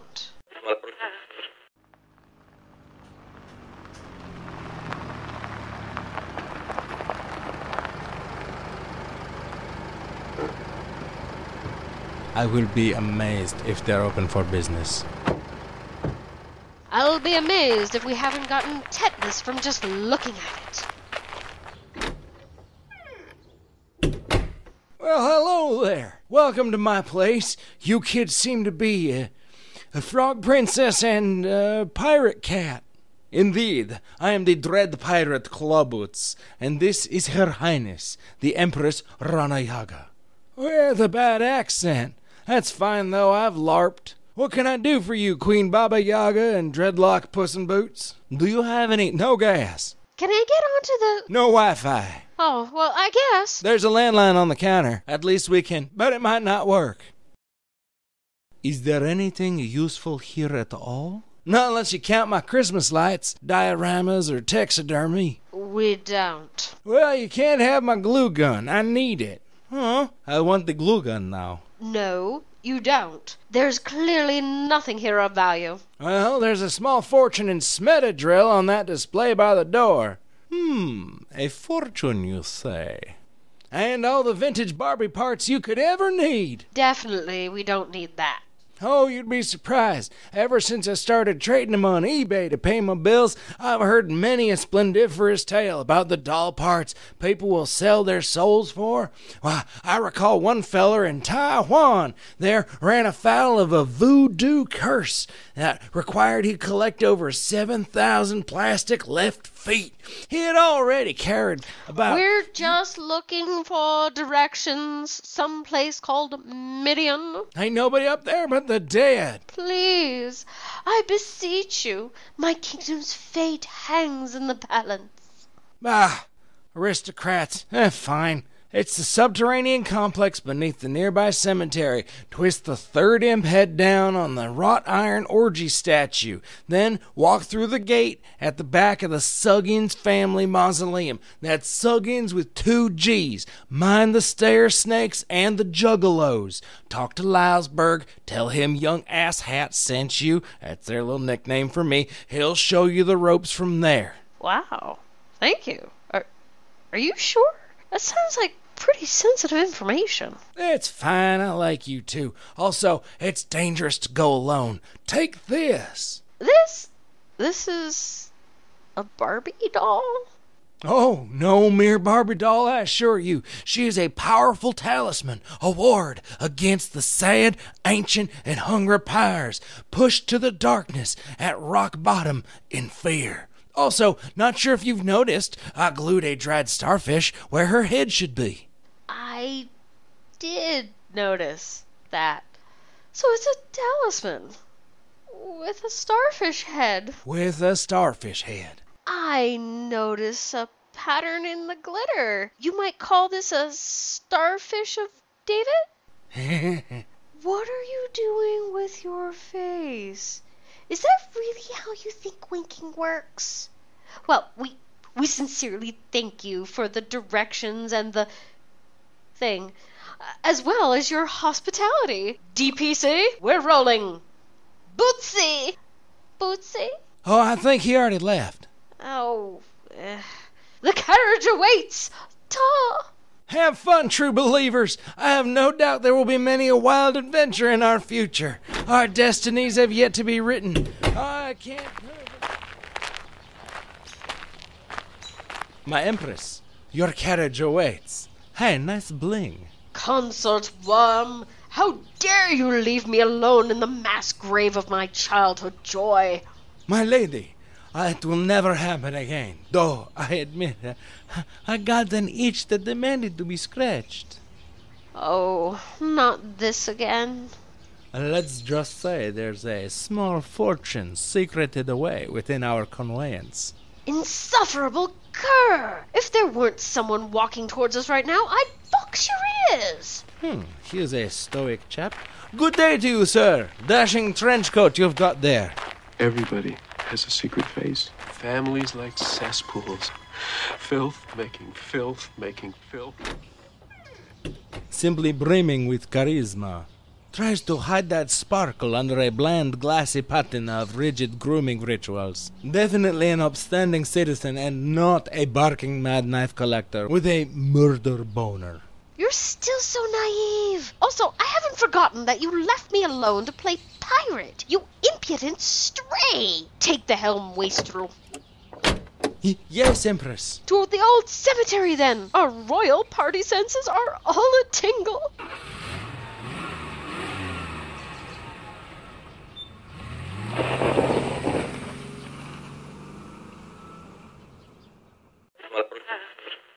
I thought you'd be more mad that I sneaked some Smenadrill into that skit. You know, I would have been if it weren't for the amazing dramatic acumen of the actors you hired. Give it up for Daryl and Anna. Am I right? Truly inspirational. I smell an Oscar. Ooh, that was me. Sorry. I'll warn you next time. When last we left Clive Barker's Nightbreed, the denizens of Midian were about to get a visit from Boone's frumpy and panicked girlfriend as she descends into the subterranean grotto. Lylesburg tries to talk her into leaving, but Lori persists in trying to find Boone. She pushes aside Onaka, the guy with the vamp dog, then heads through a tunnel, Onaka following quietly behind. Lori creeps through the tunnel and pops out in front of a stop-motion armadillo velociraptor thing, devouring a dead rat. Thus begins Lori's march through a cozy little subterranean freak show. She's walking through the dark, and in the background we see what looks like a large reflective platter? Yup, we're going through the halls of legend. Any moment she'll be face to face with darkness, or that ugly one-horned mule. It would make sense that Darkness was a Nightbreed. Sunshine is my destroyer. Tim Curry is my hero. Cabbage Patch goes by Toady, drumming on the walls again. First Tim Curry, now Gummy Bears? What an eclectic collection of cameos. She passes the how do we do this piece of practical effects madness justice? Okay, just imagine Meatloaf dressed as the three-breasted hooker from Total Recall, but the middle breast is his head, and his arms and legs are atrophied stumps. Bitch tits! His name was Robert Paulson. I mean, I have no idea who they got to waddle around in this bizarre suit. Moving on. The lair has rope bridges like the Lost Boys. The vampires from Santa Monica? No, the tinkly feral British ones. Ugh. It reminds me of the Widow's Web from Krull. Well, to each his own. We get to watch Vanilla Lori in her Christmas sweater react to everything here. That smell. Hey, a parrot. Old blankets. Windows. Let's look in each one. This one shows 3 diaphanous lasses and their twisted-in-the-face golem with fantastic hair. Who want their privacy. Nice, obvious snooping, Beverly Cleary. In a stop-motion scene of a nude Catwoman riding a cycloptic saurian mount, a Coonbarosaurus, probably? I love how sure you are about your paleontology chops. I'm just wondering if it goes well with barbecue sauce. Paleontology chops. Grill it slow. Jurassic Q. There's a reason why they're extinct. That's right. They're delicious. She also sees a boy and girl washing the face of another sloping blob gimp. Bitch tits. Are we sure it's not a different one? Not when there are this many really ugly people. Is it racist if I can't tell man lumps apart? I like the giant that moans at her and then drools. And roars at her. She sees a pale, tubby hipster, Leroy Gom, biting his thumb to feed blood to his pet eels. Tubbs' friend, the blue demon with curling horns, is devil lewd. They'll pop up occasionally. Leroy makes a lazy or fake grab for Lori and says in a child's voice, "There goes the neighborhood." Couch Patch then follows a vision of Bacon Angel into a corridor full of meat people. I know that sounds redundant, but hear me out. There's a lady holding a folding fan over her lower half of her face, and when she moves the fan away, she has no skin below her nose. There's also a different pile of drippy meat guy. A Voudon, just chillin', playing solitaire. And some caged cannibals. Then she stumbles into a room with fire and our smarmy Ferengi predator, the Predator himself, a Pel something or other. Peliquin. And his friend, Johnny Pufferfish for Head. Who's dressed in a white tee and jeans like Boone. Another escapee from Captain Udon's crew. Arlong's crew. So long as I get to try some fugu. He has kitty eyes and sharp teeth, and there's no way this actor can see a damn thing through his prosthesis. Peliquin takes her butterfly brooch and pins it to the flesh of his own exposed chest, pointing out she's still a natural. He even tauntingly asks her if she wants to join the family, nearly biting her on the neck, saying everyone wants to live forever, eventually, as she runs off. Which makes me wonder, since he bit Boone, doesn't he count as Boone's sire? So if he bites her, that's gonna make her Boone's sister. So now we're doing an incest circle here? Well, they'd definitely both be sired by the same freak show. Cut to the police station where Decker meets with Token McGruff. Says he found Boone alive and killing again in Midian. Enter Captain Eigerman, the crankiest and most high-strung little bastard to run a rural police precinct I've ever seen. He doesn't believe there are people living under Midian. To be fair, it is a stupid idea, so I'm not going to fault him on that one. Back in Midian, Laurie barges in on Narcisse, dancing to the Blue Danube waltz with a woman's desiccated corpse, keeping her from proceeding. Narcisse drolls, "Isn't this place great? It's like Shangri-La on dope." Cabbage Patch is grossed out by some of the smell, but still manages to slip by, as he warns her about the berserkers chained up in the corridor. Onaka, keeper of the vamp dog, follows her, but not before Narcisse stops him to compliment his epic chest tats. Onaka smiles for a moment, and then, remembering himself, ducks wordlessly after Laurie. Narcisse lingers behind and shrugs. Huh, sailors. We follow Laurie into Berserker Row. I've seen this hallway in the Beastmaster. The Gangrene Mile. Where she does get groped by some beasties. Onaka saves her, coyly, talking for the first time in the film. She asks for him to take her to Boone, and he does, leading her away as the berserkers chew on each other a bit. Laurie sees Boone with Baphomet and tells her not to look at the crumbly, glowy statue. They embrace and stagger away from an underground storm that's a-brewin'. But as they're leaving, we get a look at the platform in front of Baphomet's pedestal, which shows another Star of David carved into the stone. I'm telling you, when Conspiracy Gypsy said the Lost Tribe, she meant Jews. What's more, they're in a frickin' tabernacle. I didn't see any pomegranates. Nor did I, but there is a bowl of blood. Light soup on the boil? I think I'll need some more haphazard symbolism before we declare Midian a den of Zionist intrigue. Ooh, there's more to come on the way. Vamp Dog's minion leads them back to the surface and sits patiently at first, only to slam the door shut behind them when she lets the sunlight into their tomb. Cabbage Patch is still trying to get Bacon Angel to leave the Nightbreed and go back to their old life. They don't need you. I'm the only one who needs you. What a stupid twat. What is her plan? Let's pretend the undead angle isn't a factor. Everyone thinks he is a homicidal maniac that killed 6 families in 10 months. Think he can go back to work in the garage? But rather than stop and think, they escape the cemetery and run off through the reeds to the Sweet Grass Inn. The host at the counter is talking on the phone, smoking a cigarette, and muckling a big sloppy pastry on her other hand. This woman pains me so badly. Not only is she yelling for someone else in the building, literally into the phone she's supposedly talking to someone else on, therefore blowing out the caller's eardrums, she manhandles that Danish? Eclair, maybe?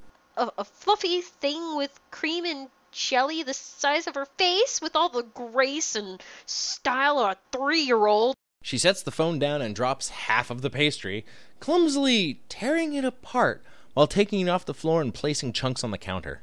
Really? Pulls it apart. Like, hold it down, rip, puts pieces on the counter. It's trash. It is trash. You should not have to talk to a grown person like this. At this point, she should have just been eating it out of a dog dish. Regardless, I do appreciate how this act is nearly just as visceral as the rest of the mangled Wuchi and spurting squibs in this film. I'd go so far as to call it an excellent metaphor for body horror as a phenomena. Under the counter, she sees a pair of feet walk up and hears something get placed on the front counter. When she looks over the counter, the only thing there is a severed head on the registry. When she screams, we get a good look of her equine overbite. Horses, they'll fucking eat you. Yeah, apparently the camera adds 20 pounds to your teeth.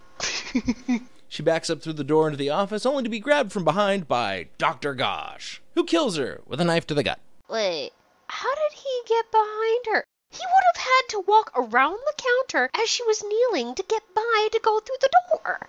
I imagine him pole vaulting over the counter in complete silence just before she stood up. Cut to the outside where Dr. Decker is watching the hotel from his car as Boone and Laurie drive up in a pickup truck. Did he teleport again? Or had some time passed with no indication as to how long, or if we're even on the same day as the beheading? Boone looks shaken when they enter, asks why the hotel is so empty. Laurie says they must be at the rodeo.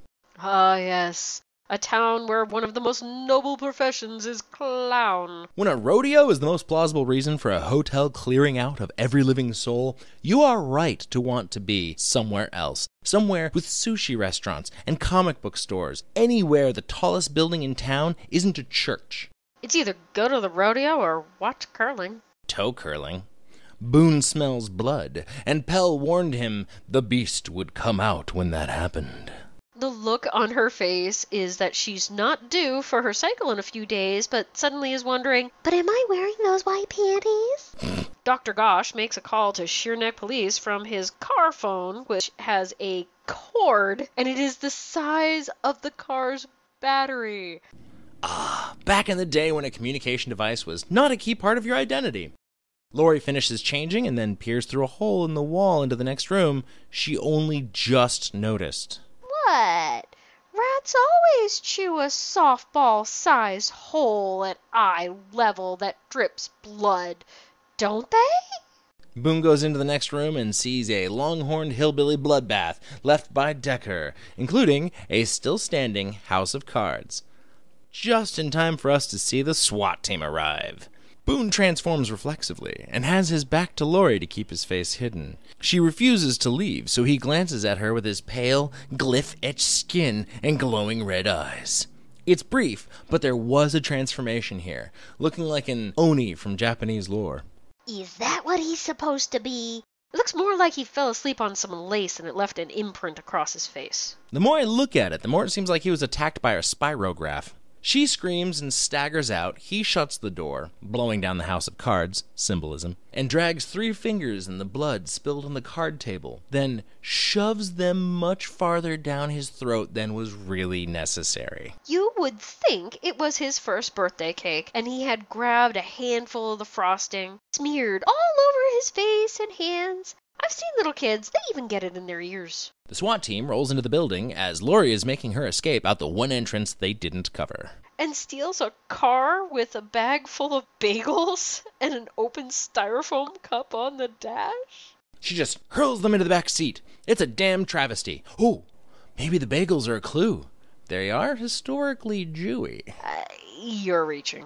In the inn, Boone shuts himself in the bathroom and catches his carved-up face in the mirror, inhaling his sticky icky so he can revert back to normal right before the police bust in and take him off to Sheerneck PD. They march Boone right into the clink. Clink? Wasn't he one of Hogan's heroes? Hogan! He gets walked past Drinky Priest Ashbury, played by Malcolm Smith. Imagine if Buckaroo Banzai had become a Christian Scientist. That's what he looks like. Is this priest an inmate? You realize the wrongdoings they are known for. He's being detained for drunkenness. Boone meets Captain Eigerman face to face, while arm in arm with his soon-to-be dance partners. While the captain tightens his leather gloves, he reminds one of a bad bus driver, the avid control freak chomping on a cigar and spraying his privilege all over the place. They whack Bacon Angel in the back of the legs to bring him down. Captain Eigerman says, "You are a freak and a cannibal, and you've come to the wrong town." If it had been the blood of Christ, would it have been okay? That is still cannibalism, right? I'm going to give you something to remember, my boy, as they shut the door and commence to beating him shitless. They pummel Boone with a sap while Ashbury listens from his nearby cell, clenching his fist hard enough to draw blood from the palm with his nails, miming a slow jerk that leaves his hand bloody. Oh, he really needs to ease up on that grip, or he will tear those Alto boys apart. Goon 1 lights a post-beating cigar for the captain. They call him a fucking cannibal, and then a creep before they leave. In the next cell, Ashbury is staring at his bleeding palm moodily.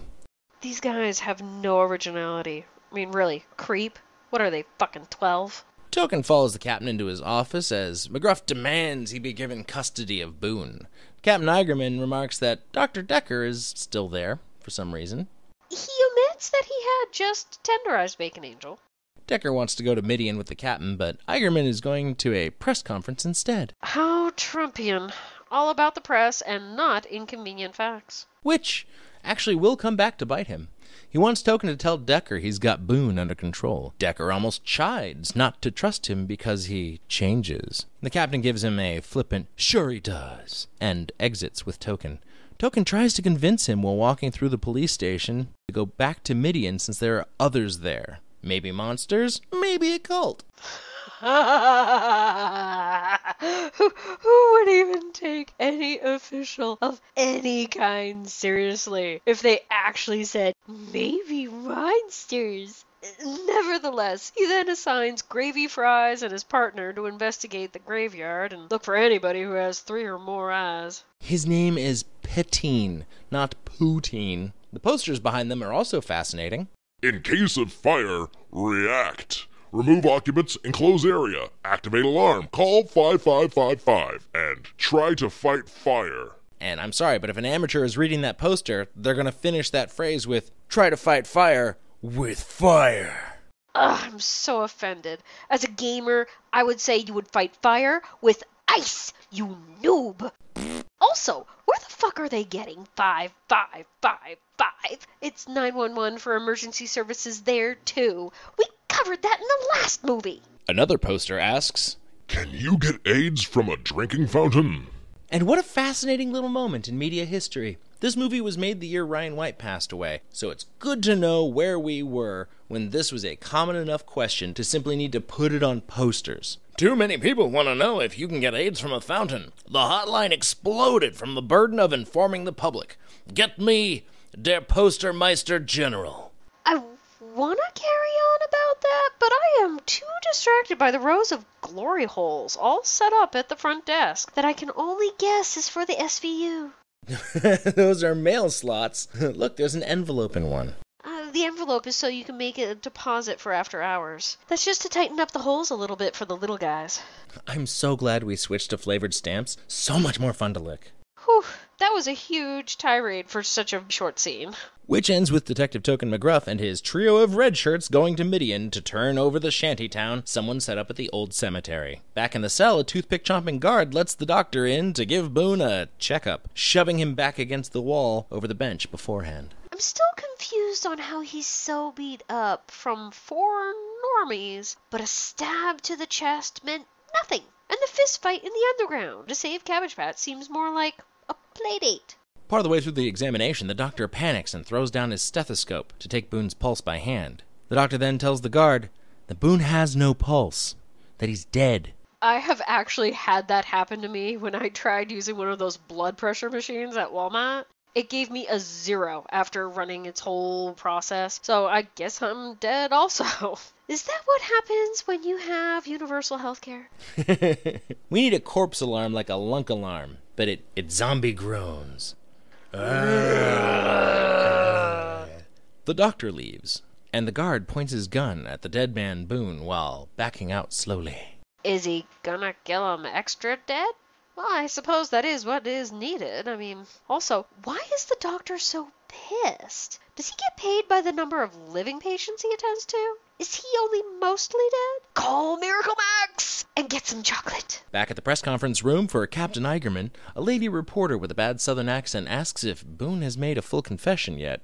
The captain says, "We found traces of human flesh in his system." The reporter follows with, "Cannibalism?" And the captain affirms while calling her sweetheart. I bet she wishes she'd followed with, "Isn't that something found in all humans?" Why jump to cannibalism? We never did get an answer if Cabbage Patch was on the rag. Boone was possibly just looking to earn his Red Wings. Another reporter asks the captain if it's the same Aaron Boone that was shot down in Midian 4 days ago. Strangely, the captain does not call the male reporter sweetheart. I'll take you seriously, person with a penis. Why are your words so penetrating to my ear? The reporter says the man who was shot was Aaron Boone, just as the cell guard interrupts the conference to tell Captain about Boone's checkup. That was more of a checkout? That's what they call it when you've got no pulse. So there's your confirmation that Boone was genuinely transformed into a walking corpse. He is made of meat. The captain charges off past the press to his office, ignoring the reporter's questions and looking like a scared bunny. He then barges into the office where Dr. Decker is sitting at his desk, quietly playing "I'm in charge." What? So they're seriously considering that Boone is dead? Like, for real?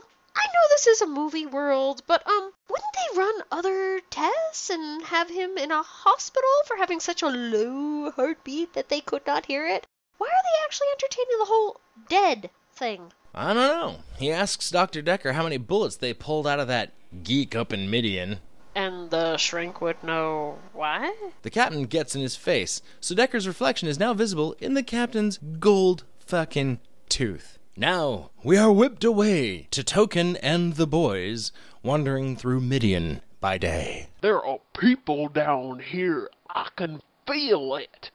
This is the level of the police sophistication we shall continue to get through the rest of this movie. They stumble around, clearly being watched. At one point, they kick in the door to a tomb where the vampire terrier's keeper was hiding. They burst in and rip off his necklace before putting him in a headlock. How rude. And then they rip out his right nipple piercing, which was entirely douchey and cruel. Completely fucking unnecessary.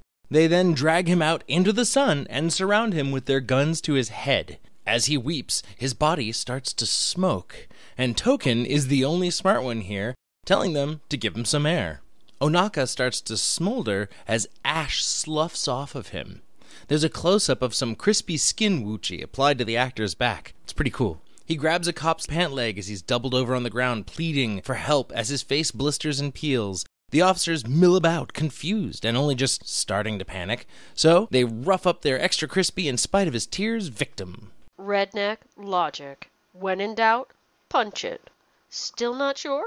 Punch it again. He even reaches out to Token McGruff for mercy, only to be spurned by a look of mild revulsion. Eczema's bad, okay? As the only black guy in authority, he should have seen the hypocrisy. With not being the victim this time, I'm sure it was a bit of a relief for Token.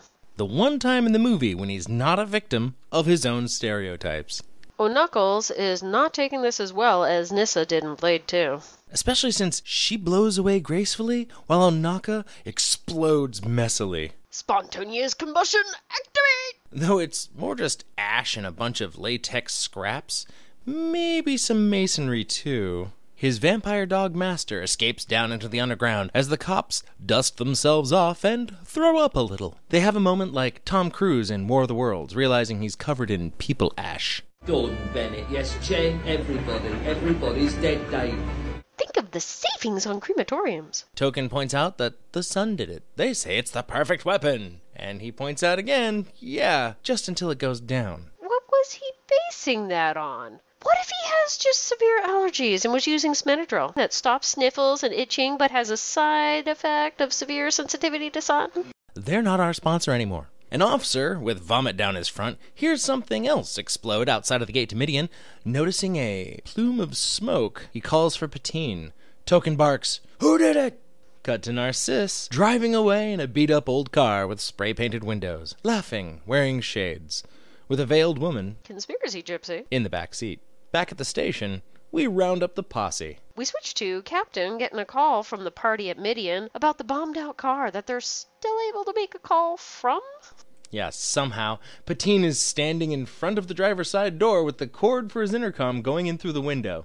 That looks so unsafe. That's when the captain goes to get the priest and says, "Reverend Ashbury, your services are required." Why? What possible reason could the cops need a drying-out priest for a raid on Hobo Town? Decker points out that he looks like a drunk. Captain confirms that he is a drunk and pulls the priest up by his lapels. He tells him the apocalypse is coming, and he needs him to bring all the religious accoutrements they've got, since they're going with God on their side. Funny little bit of invoking the Crusades or Inquisition here, much like the one pictured in Babette's vision of the Nightbreed's darkest hour. Then they call the locals, who bring guns and gas, hooting and shooting into the air. That's a good idea. Then we get the armory scene with Officer Kane, who looks like Egon Spangler, Harold Ramis, where he gives them their loadout options. He shows them an automatic rifle and a little shotgun that Decker compliments but passes up, not taking any weapons. Possibly because we know that in his briefcase he has more knives than a Ginsu salesman. All police police stations in Canada have such an armory? I thought we were the kill-happy ones. Laurie arrives amidst the din as Officer Egon is showing off his lucky garrote, going so far as to pluck it with his lower lip. Captain calls the Nightbreed commies, freaks, and third world Y chromosome mutants. The jailer chides Boone through the slit that they've found their friends and are going to fry 'em. The posse drives off to Midian, hollering and shooting away. Because that makes so much sense. Yeah. Commies? Really? Commies? I like third world Y chromosome mutants, so that was funny. But where did he get commies from? They kind of live in a commune. Exit posse, enter Narcisse and Rachel for an old-fashioned breakout. The rusted heap with chrome thumbs and conspiracy gypsy is there to save the day. Laurie gets in and they tell her they need to get Boone. He's special because he survived visiting the tabernacle. They think Baphomet told him something that could save Midian. Inside the station, some cops are sharing some booze from a flask when Narcisse taps on the glass of the front door. As the cop goes to the door, he pulls out his piece. Why? Wasn't he just sampling some liquid courage? Are you some kind of coward? Maybe he should have been more cowardly, because Narcisse reaches through the glass and pulls the cop outside a bit before throwing him back in. Apparently they're drinking the good stuff, because our cop who was still at the counter is slowly sipping his booze and only puts it down after our airborne panty waist tries to stand up again. They brawl a bit, but Narcisse is way stronger than he looks. He's just smiling under that straw hat and shades while chewing his gum. He subdues the guy with the flask and gets him to say where Boone is. Follows it up with, "I love a coward." The other cop draws his gun, goes into the back and triggers an alarm, chides Boone some more for some damn reason, and sees smoke filtering in through the keyhole with a nice swirling effect. I think the chiding was more to bolster himself since he was about to wet his pants. The jailer shoots 3 times into the mist and accidentally kills the other officer that was there. Brilliant. Rachel reforms from the mist and emerges, nude and glistening slightly, walking confidently towards the jailer. That was condensation, right? Is that how she reforms? She cups his gun in her palm gently and lowers it, saying she doesn't want to hurt him. She kisses him until he collapses, smoke trailing from his mouth as he slumps to the floor. She is that hot! Or is she a water elemental? Rachel then lets Narcisse and Laurie into the jail. At least Cabbage Patch was nice enough to bring her something to wear. Laurie wants to go into Boone's cell first, and Narcisse calls her a brave girl. Boone's passed out in a corner, looking so much like Buffy's angel. She wakes him, but he says to stay away. She says she's not afraid. And they suck face until he gets a little rough, grunting and letting his sigils slip out. I think this is a callback to that crappy song she was committing on stage. He is acting very much like a caveman here, agreed. Narcisse tells them there's no time for hoochie coochie. Now we rejoin the posse driving to Midian as the priest reads from the Bible, Numbers 31:10, about Moses talking about attacking Midian. The captain is taking this reading as a prediction on what he is about to face. Again, the original Midian was in the Middle East. You know, where the Crusades were? And was filled with the descendants of Abraham. That's when the priest says he doesn't believe in the devil. Can you still be a priest if one of your core characters in your doctrine you consider a myth? Really, just pick one. Any main character and decide they were not real, and then try to resolve all the cognitive dissonance with all the other characters. No sooner than they step inside the gates of Midian, they start shooting up parts of the scenery, boldly giving up any element of surprise as they stomp around and plant claymores in the topiary. What are they shooting at? The statuary in the cemetery? That's so rude. The priest almost sets off a claymore while looking to tell the captain there's nothing evil here, and that blowing it up would be sacrilege. He looks a lot like Ted Stryker from Airplane. Stryker. Stryker, Stryker, Stryker, Stryker, Stryker, Stryker! Stryker! He will later have a stronger drinking problem, but for now he gets knocked down by the captain and is told to leave, called a pinhead. Made me think of Bill O'Reilly, who called everybody a pinhead at some point and had the same militant disposition. They step over him on the way out, saying those claymores would have cut his nuts off faster than a hedge clipper. The cops and rednecks amble out giddily, trailing bridge wire to their explosives. Boone, Narcisse, Laurie, and Rachel are now all in the Rustmobile and speeding back to Midian as this is going on. Bacon Angel, Chrome Thumbs, Cabbage Patch, and Conspiracy Gypsy. Your nicknames take longer to write. Text-to-speech, biatch. Do not doubt the dragon. Decker is looking longingly into his briefcase in the passenger side of a truck. His gimp mask ogles back from amidst the collection of knives. Damn it, I was half right about the case. No horsehair butt plugs. Disappointed. Decker slashes Detective Token in the arm after talking him into looking into the briefcase. Why did he die? It was his arm where he got hit. It's just a flesh wound. Come on, he's black. The Black Knight always triumphs. You've never seen a horror movie with a black person in it.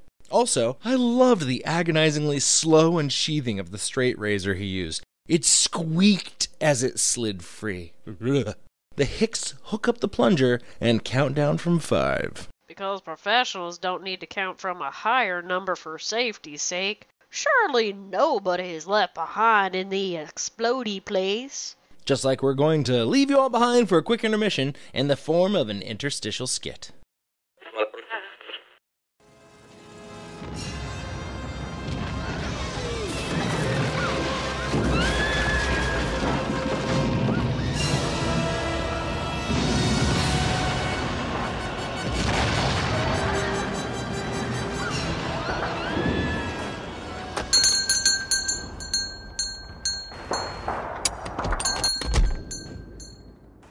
Welcome to the Caveat Emptorium, purveyors of exciting artifacts and powerful items that grant occult powers. I'm afraid we're fresh out of anything that can be used as a weapon in the traditional sense due to the events transpiring in this unusually boisterous burg. You may either bow before your empress or simply show me to your assorted glow sticks, peon. And be quick about it, scallywag. This is the Empress Llaga. I am her consort, and we're missing a killer rave. I'm sorry to say we have no glow sticks. You clearly have no idea what's actually happening outside, and need to either buy something or go. Oh, I'm sorry. I thought this was also part of the rave. Raid, actually. Oh, that's very different. You cad! The Empress has come dressed for a rave, and by the 7 stars, I will have satisfaction! And maybe that cool-looking hoodie over there. There are more than 7 stars, and your accent is horrendous. Rum-tongue tugger, no it isn't! I've been listening to Ricardo Montalban on an endless loop. My accent is flawless. I do hate to trample your self-image, however, I am trying to run a curiosity shop, and your tail keeps threatening to topple something. Daryl, have you forgotten a little bit of cosplay etiquette we've been working on? No, I know. Clerk smiles back, keep your mask, but if the host scoffs, take it off. Good. Now shut up and look for cool swag or unique kitsch. This is that place I had told you about. Oh yes, from the commercials. Sigh, good times. Please don't take your time. I'd rather not explode today. Also, I just remembered that I don't sell anything to LARPers as it is, so you might as well leave. Hey, I'm technically just a Hispanic pirate cat stuck in a human man's body. Then stuck also in a Hispanic pirate cat suit. So, got a back room? Wink wink nudge nudge? Yes, as it happens, I have some items too risque for the main showroom. Good instincts. Have you got a spiel? I want to hear the spiel for the champagne room. No, I'm not going to do a spiel. I already established this is the quintessential magic curio outlet this side of time and space. Why advertise the back room? It's just a bunch of magical dildos and bongs. I'm not going to say, welcome to the Caveat Emptorium's back room, purveyors of exciting bongs and powerful marital aids that'll grant occult powers. You had me at dildos and bongs. These were all enchanted in some way? More or less. They're usually cursed, sometimes possessed, and a handful employ esoteric alien technology. More than a few were forged by demons of one kind or another. I like this one. Wow, it looks like it's resizing itself to fit. That's amazing. It's fine, as long as you don't mind the curse on it. What's the curse? Even when it fits perfectly, there's always a bit of anal leakage. I came already? Prepared. Let me finish. Oh, Smedadrill. Like a fire hose full of stew.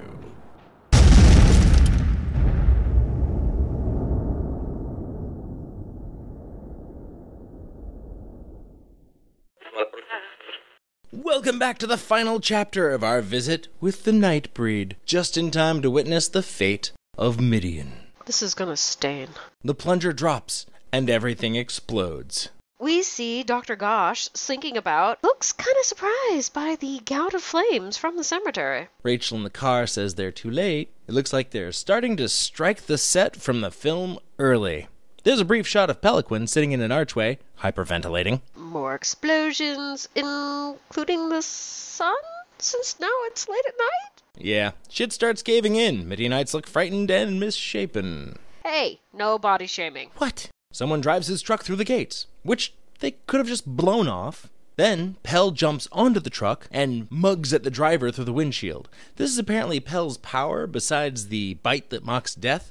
His dreadicles become fully engorged, and his open maw elongates like the mummy. That would be so he can swallow eggs whole. I would not recommend a power source larger than your own head, though, as it is against the evil overlord rules. Number 22. No matter how tempted I am with the prospect of unlimited power, I will not consume an energy field bigger than my own head. Unless you're an egg-eater snake. He throws Pell off the car and runs him over before driving into a ditch that ends up dropping the vehicle into the heart of Midian's web of rope bridges, where it explodes at the bottom of a shaft. Does Geico cover that?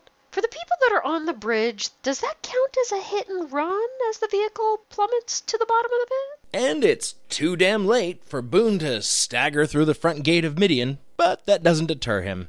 Laurie runs up and is noticed by Dr. Pecker. Down below, Lylesburg, the fish, tells his people to stay below ground. But then Boone appears and disagrees, telling everyone it's time to evacuate and fight. So the plucky young hero shows up to save the day. How original. Beastmaster was more inspiring. He also wants to move Baphomet, which can be done, apparently. The Hicks wander into the flaming Midian, and open fire with their entire arsenal. Panic ensues. The priest moons about dejectedly, looking at the carnage, closes the eyes of a dead green guy. There's a guy with giant long horns on his baseball cap. Not practical headwear for a shootout.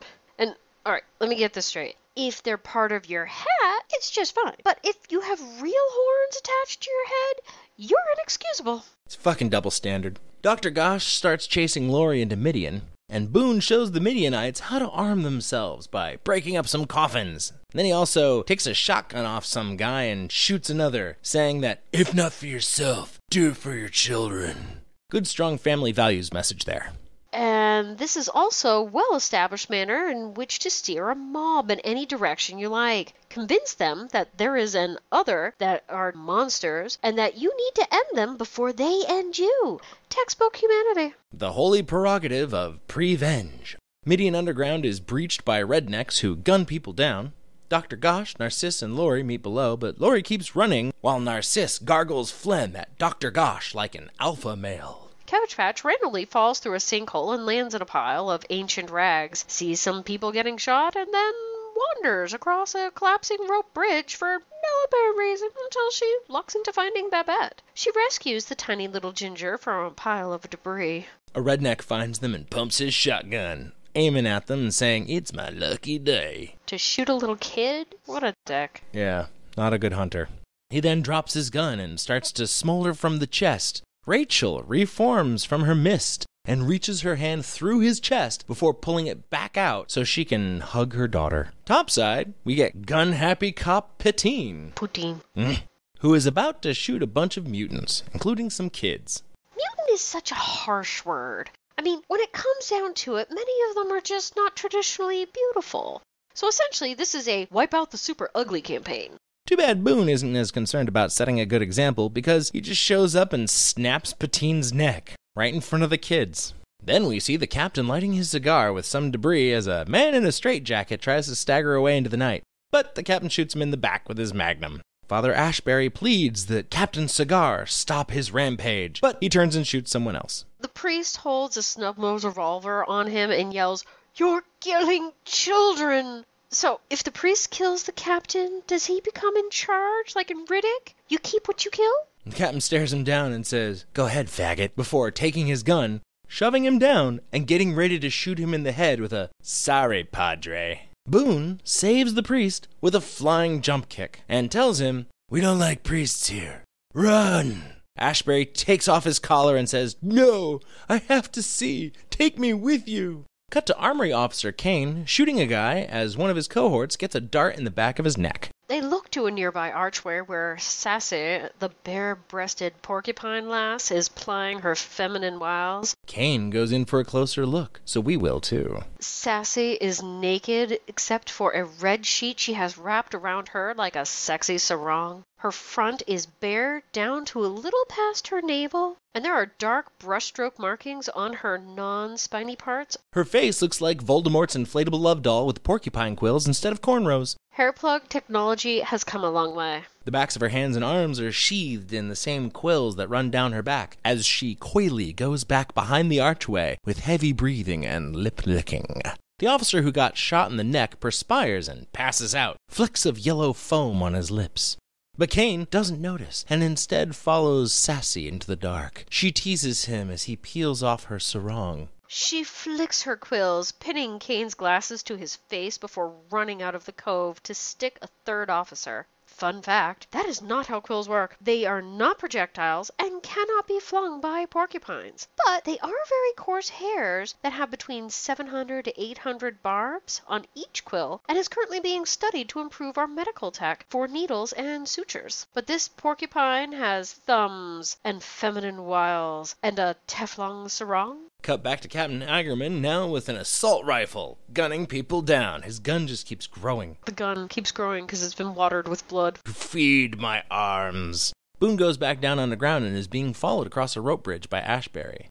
They find Lyleberg cowering in the catacombs and see a vision of Midian exploding within the chalice of Baphomet's glowing, boiling blood. Light soup of doom. Boone suggests releasing the berserkers and convinces Lylesburg by reminding him that they're all the tribes of the moon. Belly Snakes, a.k.a. Tony Bluto as Leroy Gom, and Devil Lude, covered in a blue-black lacquer with dainty fangs and curling devil horns, wearing a festive silk jacket that makes him look like a matador. Those two join the fray as a couple of officers are pummeling and shooting people as if they were from Georgia. Leroy tells Devil Lude to get the big one, then mumbles, "Sucker," as he runs off. Lude gets into a brawl with the big guy. Well, he flails at him a few times, swinging wildly over the natural's head. Eventually, he gets a headbutt in. It's a useful technique if you've got functional horns. Belly Snakes, or Leroy, faces down a hick with a shotgun and says, "You don't want to do that." The hick says, "Give me a good reason." And Leroy says, "I'll give you two." Belly Snake's banter is like the Black Saturn. Gotta love the use of prosthesis here, too. Tony Bluto is wearing some kind of glistening pale pseudo-belly to match his already albino-esque complexion. There's a slit in each side as if he'd just woken up in a bathtub full of ice in Nolans. The tentacles that come from his slits are each tipped with an eye that has 3 teeth. His gut snakes are striped like the sandworms from Beetlejuice. Nice fucking model! So after Leroy releases his belly snakes, they gore out the redneck's eyes. I thought he'd be thinner with a case of tapeworms that bad. Leroy rejoins Devil Lude, who is playing with the heap of flesh that used to be his opponent off screen. Leroy looks over his shoulder and says, "Ugh, what a mess." More explosions. Lylesburg is putting his pendant, a cross intersecting an M, actually the key for the Berserker's cage, into a stone relief of the Star of David. He starts turning it when a redneck with a laser-sighted rifle calls him Moses. I'm willing to acknowledge a strong body of evidence suggesting that the Nightbreed aren't just the tribes of the moon, they're also one of the lost tribes of Israel, which really puts into perspective Babette's vision of the Crusaders, as well as their distrust of priests. But anywho, the redneck trains his beam on Lylesburg's forehead and caps him where the third eye should be, leaving his body to dangle from the chain attached to the key. Then, a flying stop-motion manta ray monster swoops down the corridor and eats the sniper's face as it zips by. Of course it would, yeah. Then we get a close-up of Lylesburg's face as he gasps out his last breath. His cheek gills open up, revealing that they were, in fact, eyelids covering crimson irises. Boone arrives and removes Lylesburg's corpse from the keychain. I just want to note that here they missed an opportunity to do the classic closing someone's dead eyes for them trope, but with 4 pairs on the same face instead of just one. Boone then turns the key that sets the berserkers free and ends up face to lumpy face with the twisted and hulking berserkers. They're like a litter of little rancor whelps. But he only panics a little and pulls himself up over the doorframe so the horde can lumber by. These loping tumor apes are actually humans who agreed to accept money in exchange for running around in front of a camera while wearing at least 40 pounds of latex, makeup, and padding that took no less than an hour to get sealed into. So they're not fast. But they are skilled at wreaking havoc. The berserkers literally burst out of the ground, punching free of the earth like the zombies in Thriller. One even goes so far as to grab a redneck's nuts to help pull himself out of the soil. Y'all won't be needing these no more. The berserkers come out and attack only the naturals, even going so far as to use team tactics. So, not so uncontrollable as they rescue a group of non-berserker Nightbreed, one of whom, bare-breasted but for Mardi Gras beads and body paint, scoops up some blood from their tormentors and smears it across her nipples, moaning sensually before taking a taste. The berserker prune with a mouthful of marshmallow fluff slowly lurches at a trooper with a flamethrower. The flamethrower jams, but the sap it's strapped to stumbles back into some burning reeds, catching fire himself and blowing up. That's the second person to explode in this movie. The remaining posse flees, but Captain tries to stop them, calling them all cowards, and going so far as to attempt to fire his now empty pistol at them, which is really shitty. Yeah, pretty shitty. He throws the pistol down in frustration and screams, "I'll kill you all!" And again, he's talking to his own people here. Ooh, can I vote for him for mayor? I would like to be able to, and then pointedly not. He's already our president. Also, he reminds me of a young Greg Gianforte. The berserker chases Captain away. So much for that unquenchable valor. The berserkers also keep trashing shit, now going so far as to flip a few cars. So they're at least as powerful as 5 inebriated students or sports fans. Some plaid-sleeved wonder pulls out a rocket launcher and fires it at the berserkers. They don't even have to move as the projectile goes in between them all and blows up an officer in a truck instead. How do you miss with a bazooka? Every good rocketeer knows you aim at the feet. How do you miss with a bazooka? And if you shoot at your own feet, it's called rocket jumping. Maggots! Back underground, Pell looks to have a wound in his chest, but it doesn't keep him from hitting on Lori before showing her the prophecy. Any port in a firestorm for a fishman. He didn't believe the prophecy was real until it started to come true. He tells her about the bite that mocks death. And what must that do to his meals? Would it resurrect his sushi? Wouldn't eating sushi already be cannibalism for a fishman? He was already willing to eat a man, so that might not be a taboo for him. He does, however, regret creating Boone by granting him immortality. Topside, Gosh and Boone meet up as Gosh tosses him the head of Narcisse. Dr. Gosh is wielding a pair of blades, Florentine style, possibly a machete and a crude carood. While Boone is barehanded, he does have one advantage. He's better dressed for a brawl, especially since he's not wearing a burlap gimp mask. Gosh and Boone fall into Midian to fight on some crumbling rope bridges. Boone lands on Gosh, who plays dead, so he can throw his carood at Boone's back as he's staggering away. Boone gets skewered, at least 5 inches of the implement protruding from his chest and his back, but this just seems to piss him off. Or it gave him a moment to take a hit, because when the camera cuts to his face, we see smoke trailing out of his mouth and nose before he roars. They tussle some more as Lori enters. Boone gets thrown onto a card table, so now there's an ace of hearts impaled on the blade sticking from his chest. Are you fucking kidding me? Boone hits him with a mirror as Gosh charges, then staggers Gosh by beating him with a femur. And as he's teetering on the edge of a precipice, Boone grabs him and rips off his mask, before repeatedly impaling Gosh on the steel jutting from his own sternum, and says, "One last dance," before he throws him off the ledge, where he gets skewered on some rubble. Boone eventually finds Lori, whom he tells, "Decker's dead. Pull the knife out." Then turns around so she can unkebab him. She braces a hand against his shoulder and pulls it out with little trouble, like the sword from the stoner. There's no way he could have impaled Dr. Gosh on that blade if it was that easy to remove. He was clenching it between his pecs. It's a viable technique. so long as you don't have to breathe. Baphomet's voice echoes through the halls, calling Boone's name, which sounds just like someone playing with a megaphone. Boom! Boone says he has to go to the tabernacle and discards the ace of hearts still stuck to his chest. Boone and Laurie enter the tabernacle and are followed there by Father Ashbury.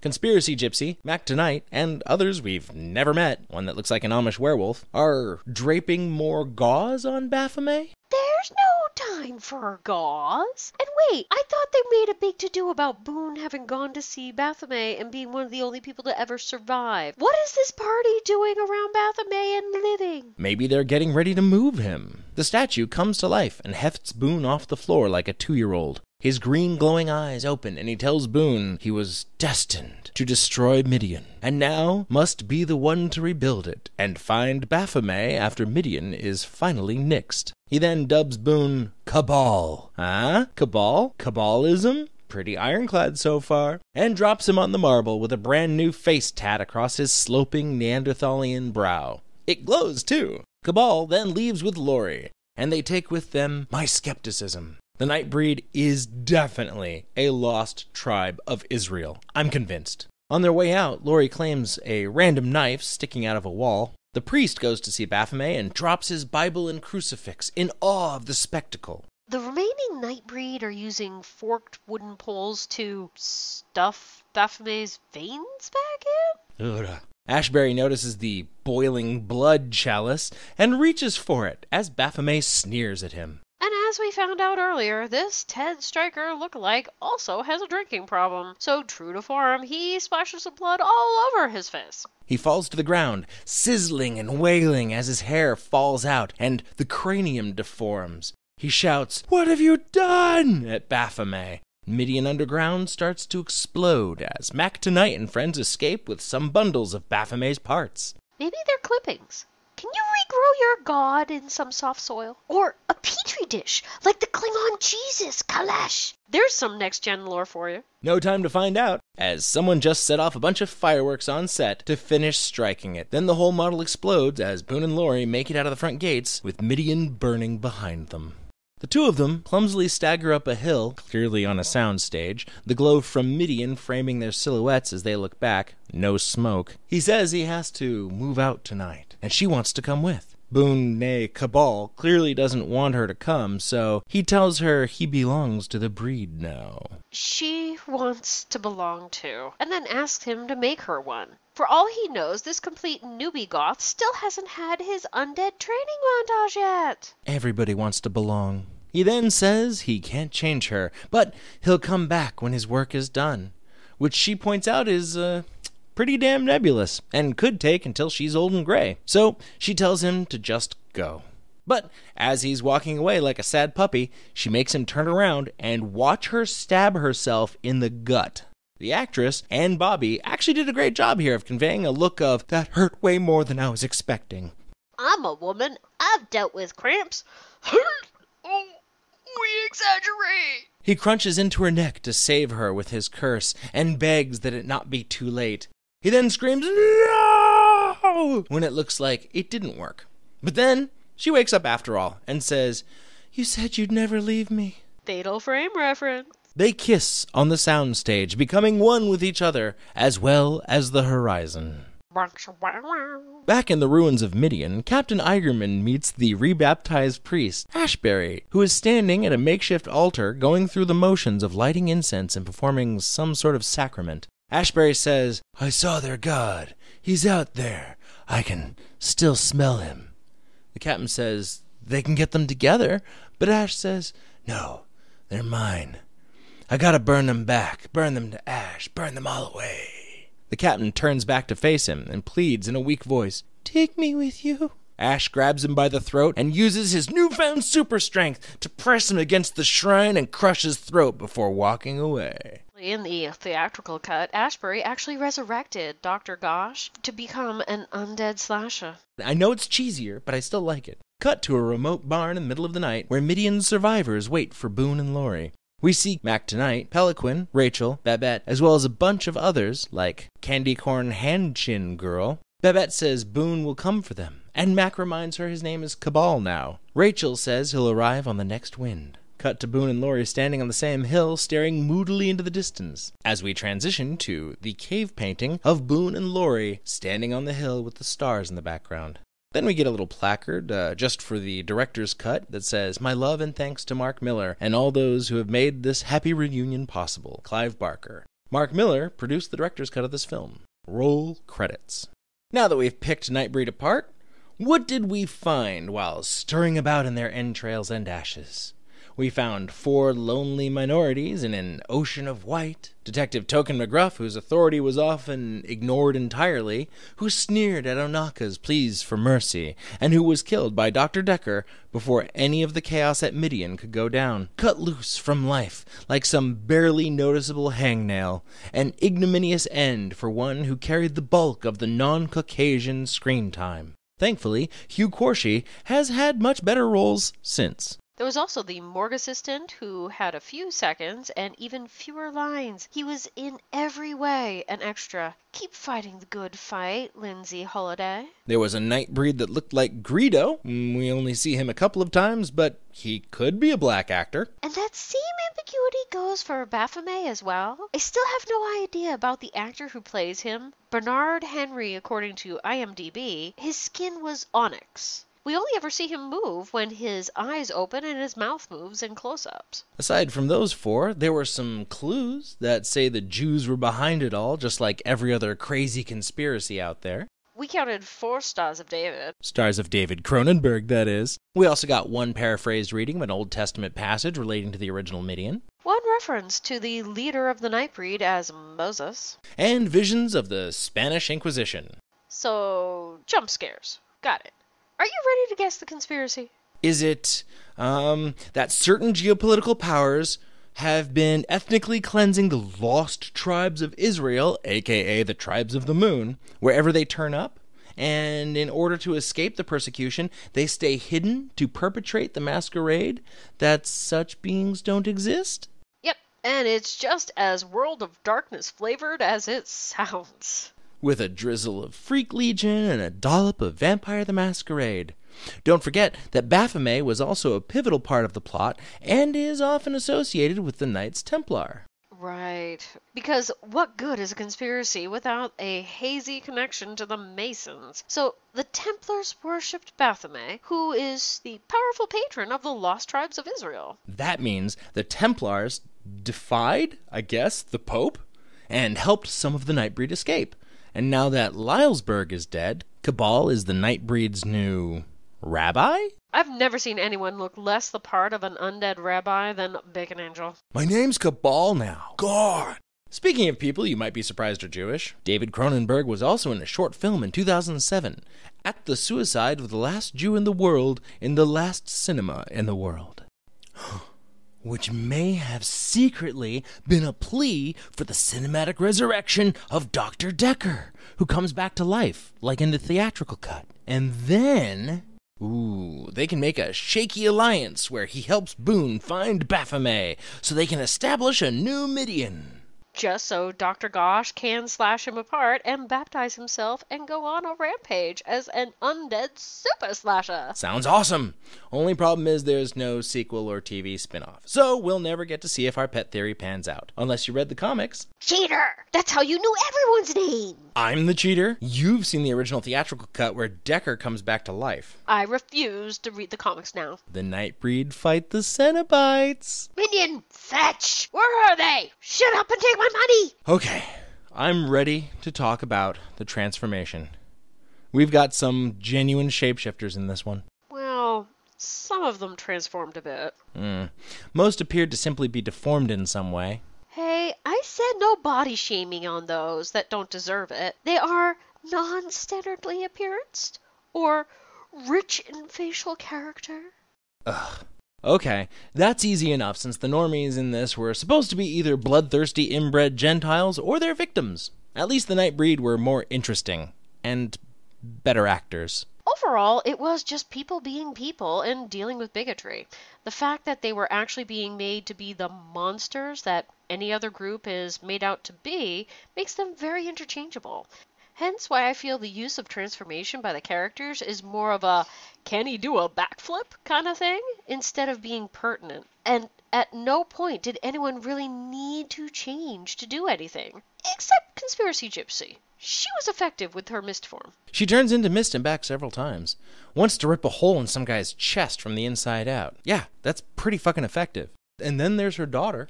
Yep, Babette does turn from a were-muppet back to a little girl. But a werewolf who's allergic to sunlight is only a fraction as mixed up as the breed's gift swap grab bag of powers. Put all your favorite gothic monster archetypes as well as some weird esoteric ones into a blender. There you go. We get several instances of exhaling smoke that lets you appear slightly different. Boone and Peliquin both did this dankification at several points. Boone getting arcane scratches and swirls, as well as pale skin, red eyes, and sharpened canines. Perhaps he got other more impressive enhancements that could not be shown on a non-adult film. Peliquin Predator got all his teeth sharpened, a bigger mouth, thicker tentacles, and a more colorful complexion when he got dank. The transformations here may have been a bit weak, but they make up for it by having them breathe it back in by reversing footage of them exhaling the smoke. I'm suddenly wondering about that cat woman we saw briefly. Do you think she sheds when she changes back to her walking around form, or is she permanently just an anthro-cat? God, they don't go over it. Besides them, the emo priest Ashbury becomes a super strong albino Klingon after getting splashed with Baphomet's blood. And of course, Baphomet himself, perhaps as a statue that is occasionally animate. All in all, the spirit of transformation was mighty in this one, even if the actual screen time and special effects given over to the process were a bit underwhelming. Okay, after taking all that into account about Clive Barker's director's cut of Nightbreed, how cheesy was this movie as a whole? I have to say, it was quite a monster. It's recognizably cheesy, has lots of flavor, and is off-puttingly elastic under the right conditions. I also appreciate Munster's subtle taste, like the use of transformation. I see what you did there. And since you stole the cheese with the most appropriate name, I'm going to give this movie a score of nacho. It's fun, occasionally spicy, and looks as neon yellow artificial as you can get while still allowing the word cheese on the label. The cheesiness was in direct proportion to the lack of nuanced social commentary. And we might as well end it with cheese and a cliffhanger, as that's it for episode 3 of the Shifty Bastards podcast.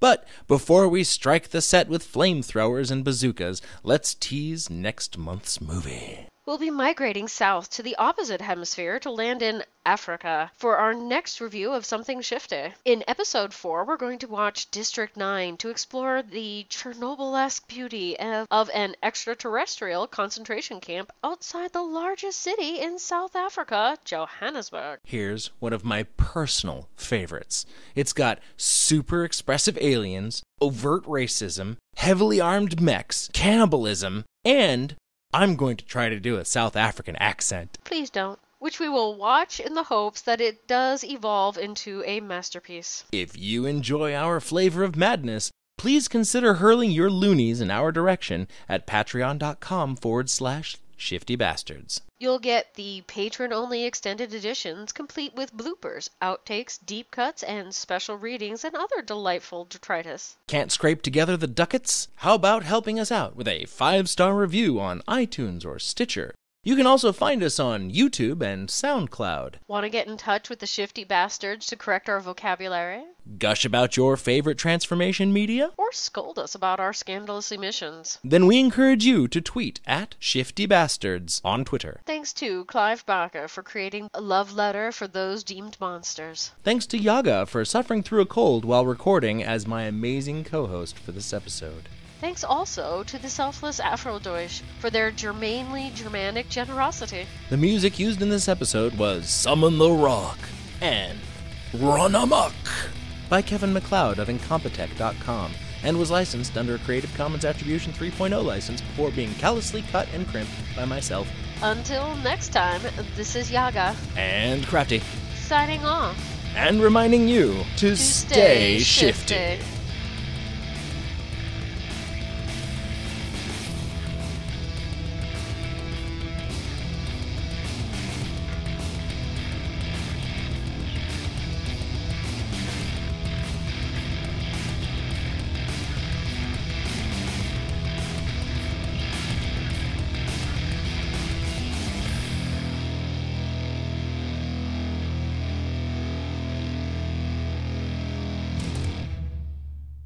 The preceding podcast was a production of Meteor Press, LLC. Copyright 2017. All rights reserved.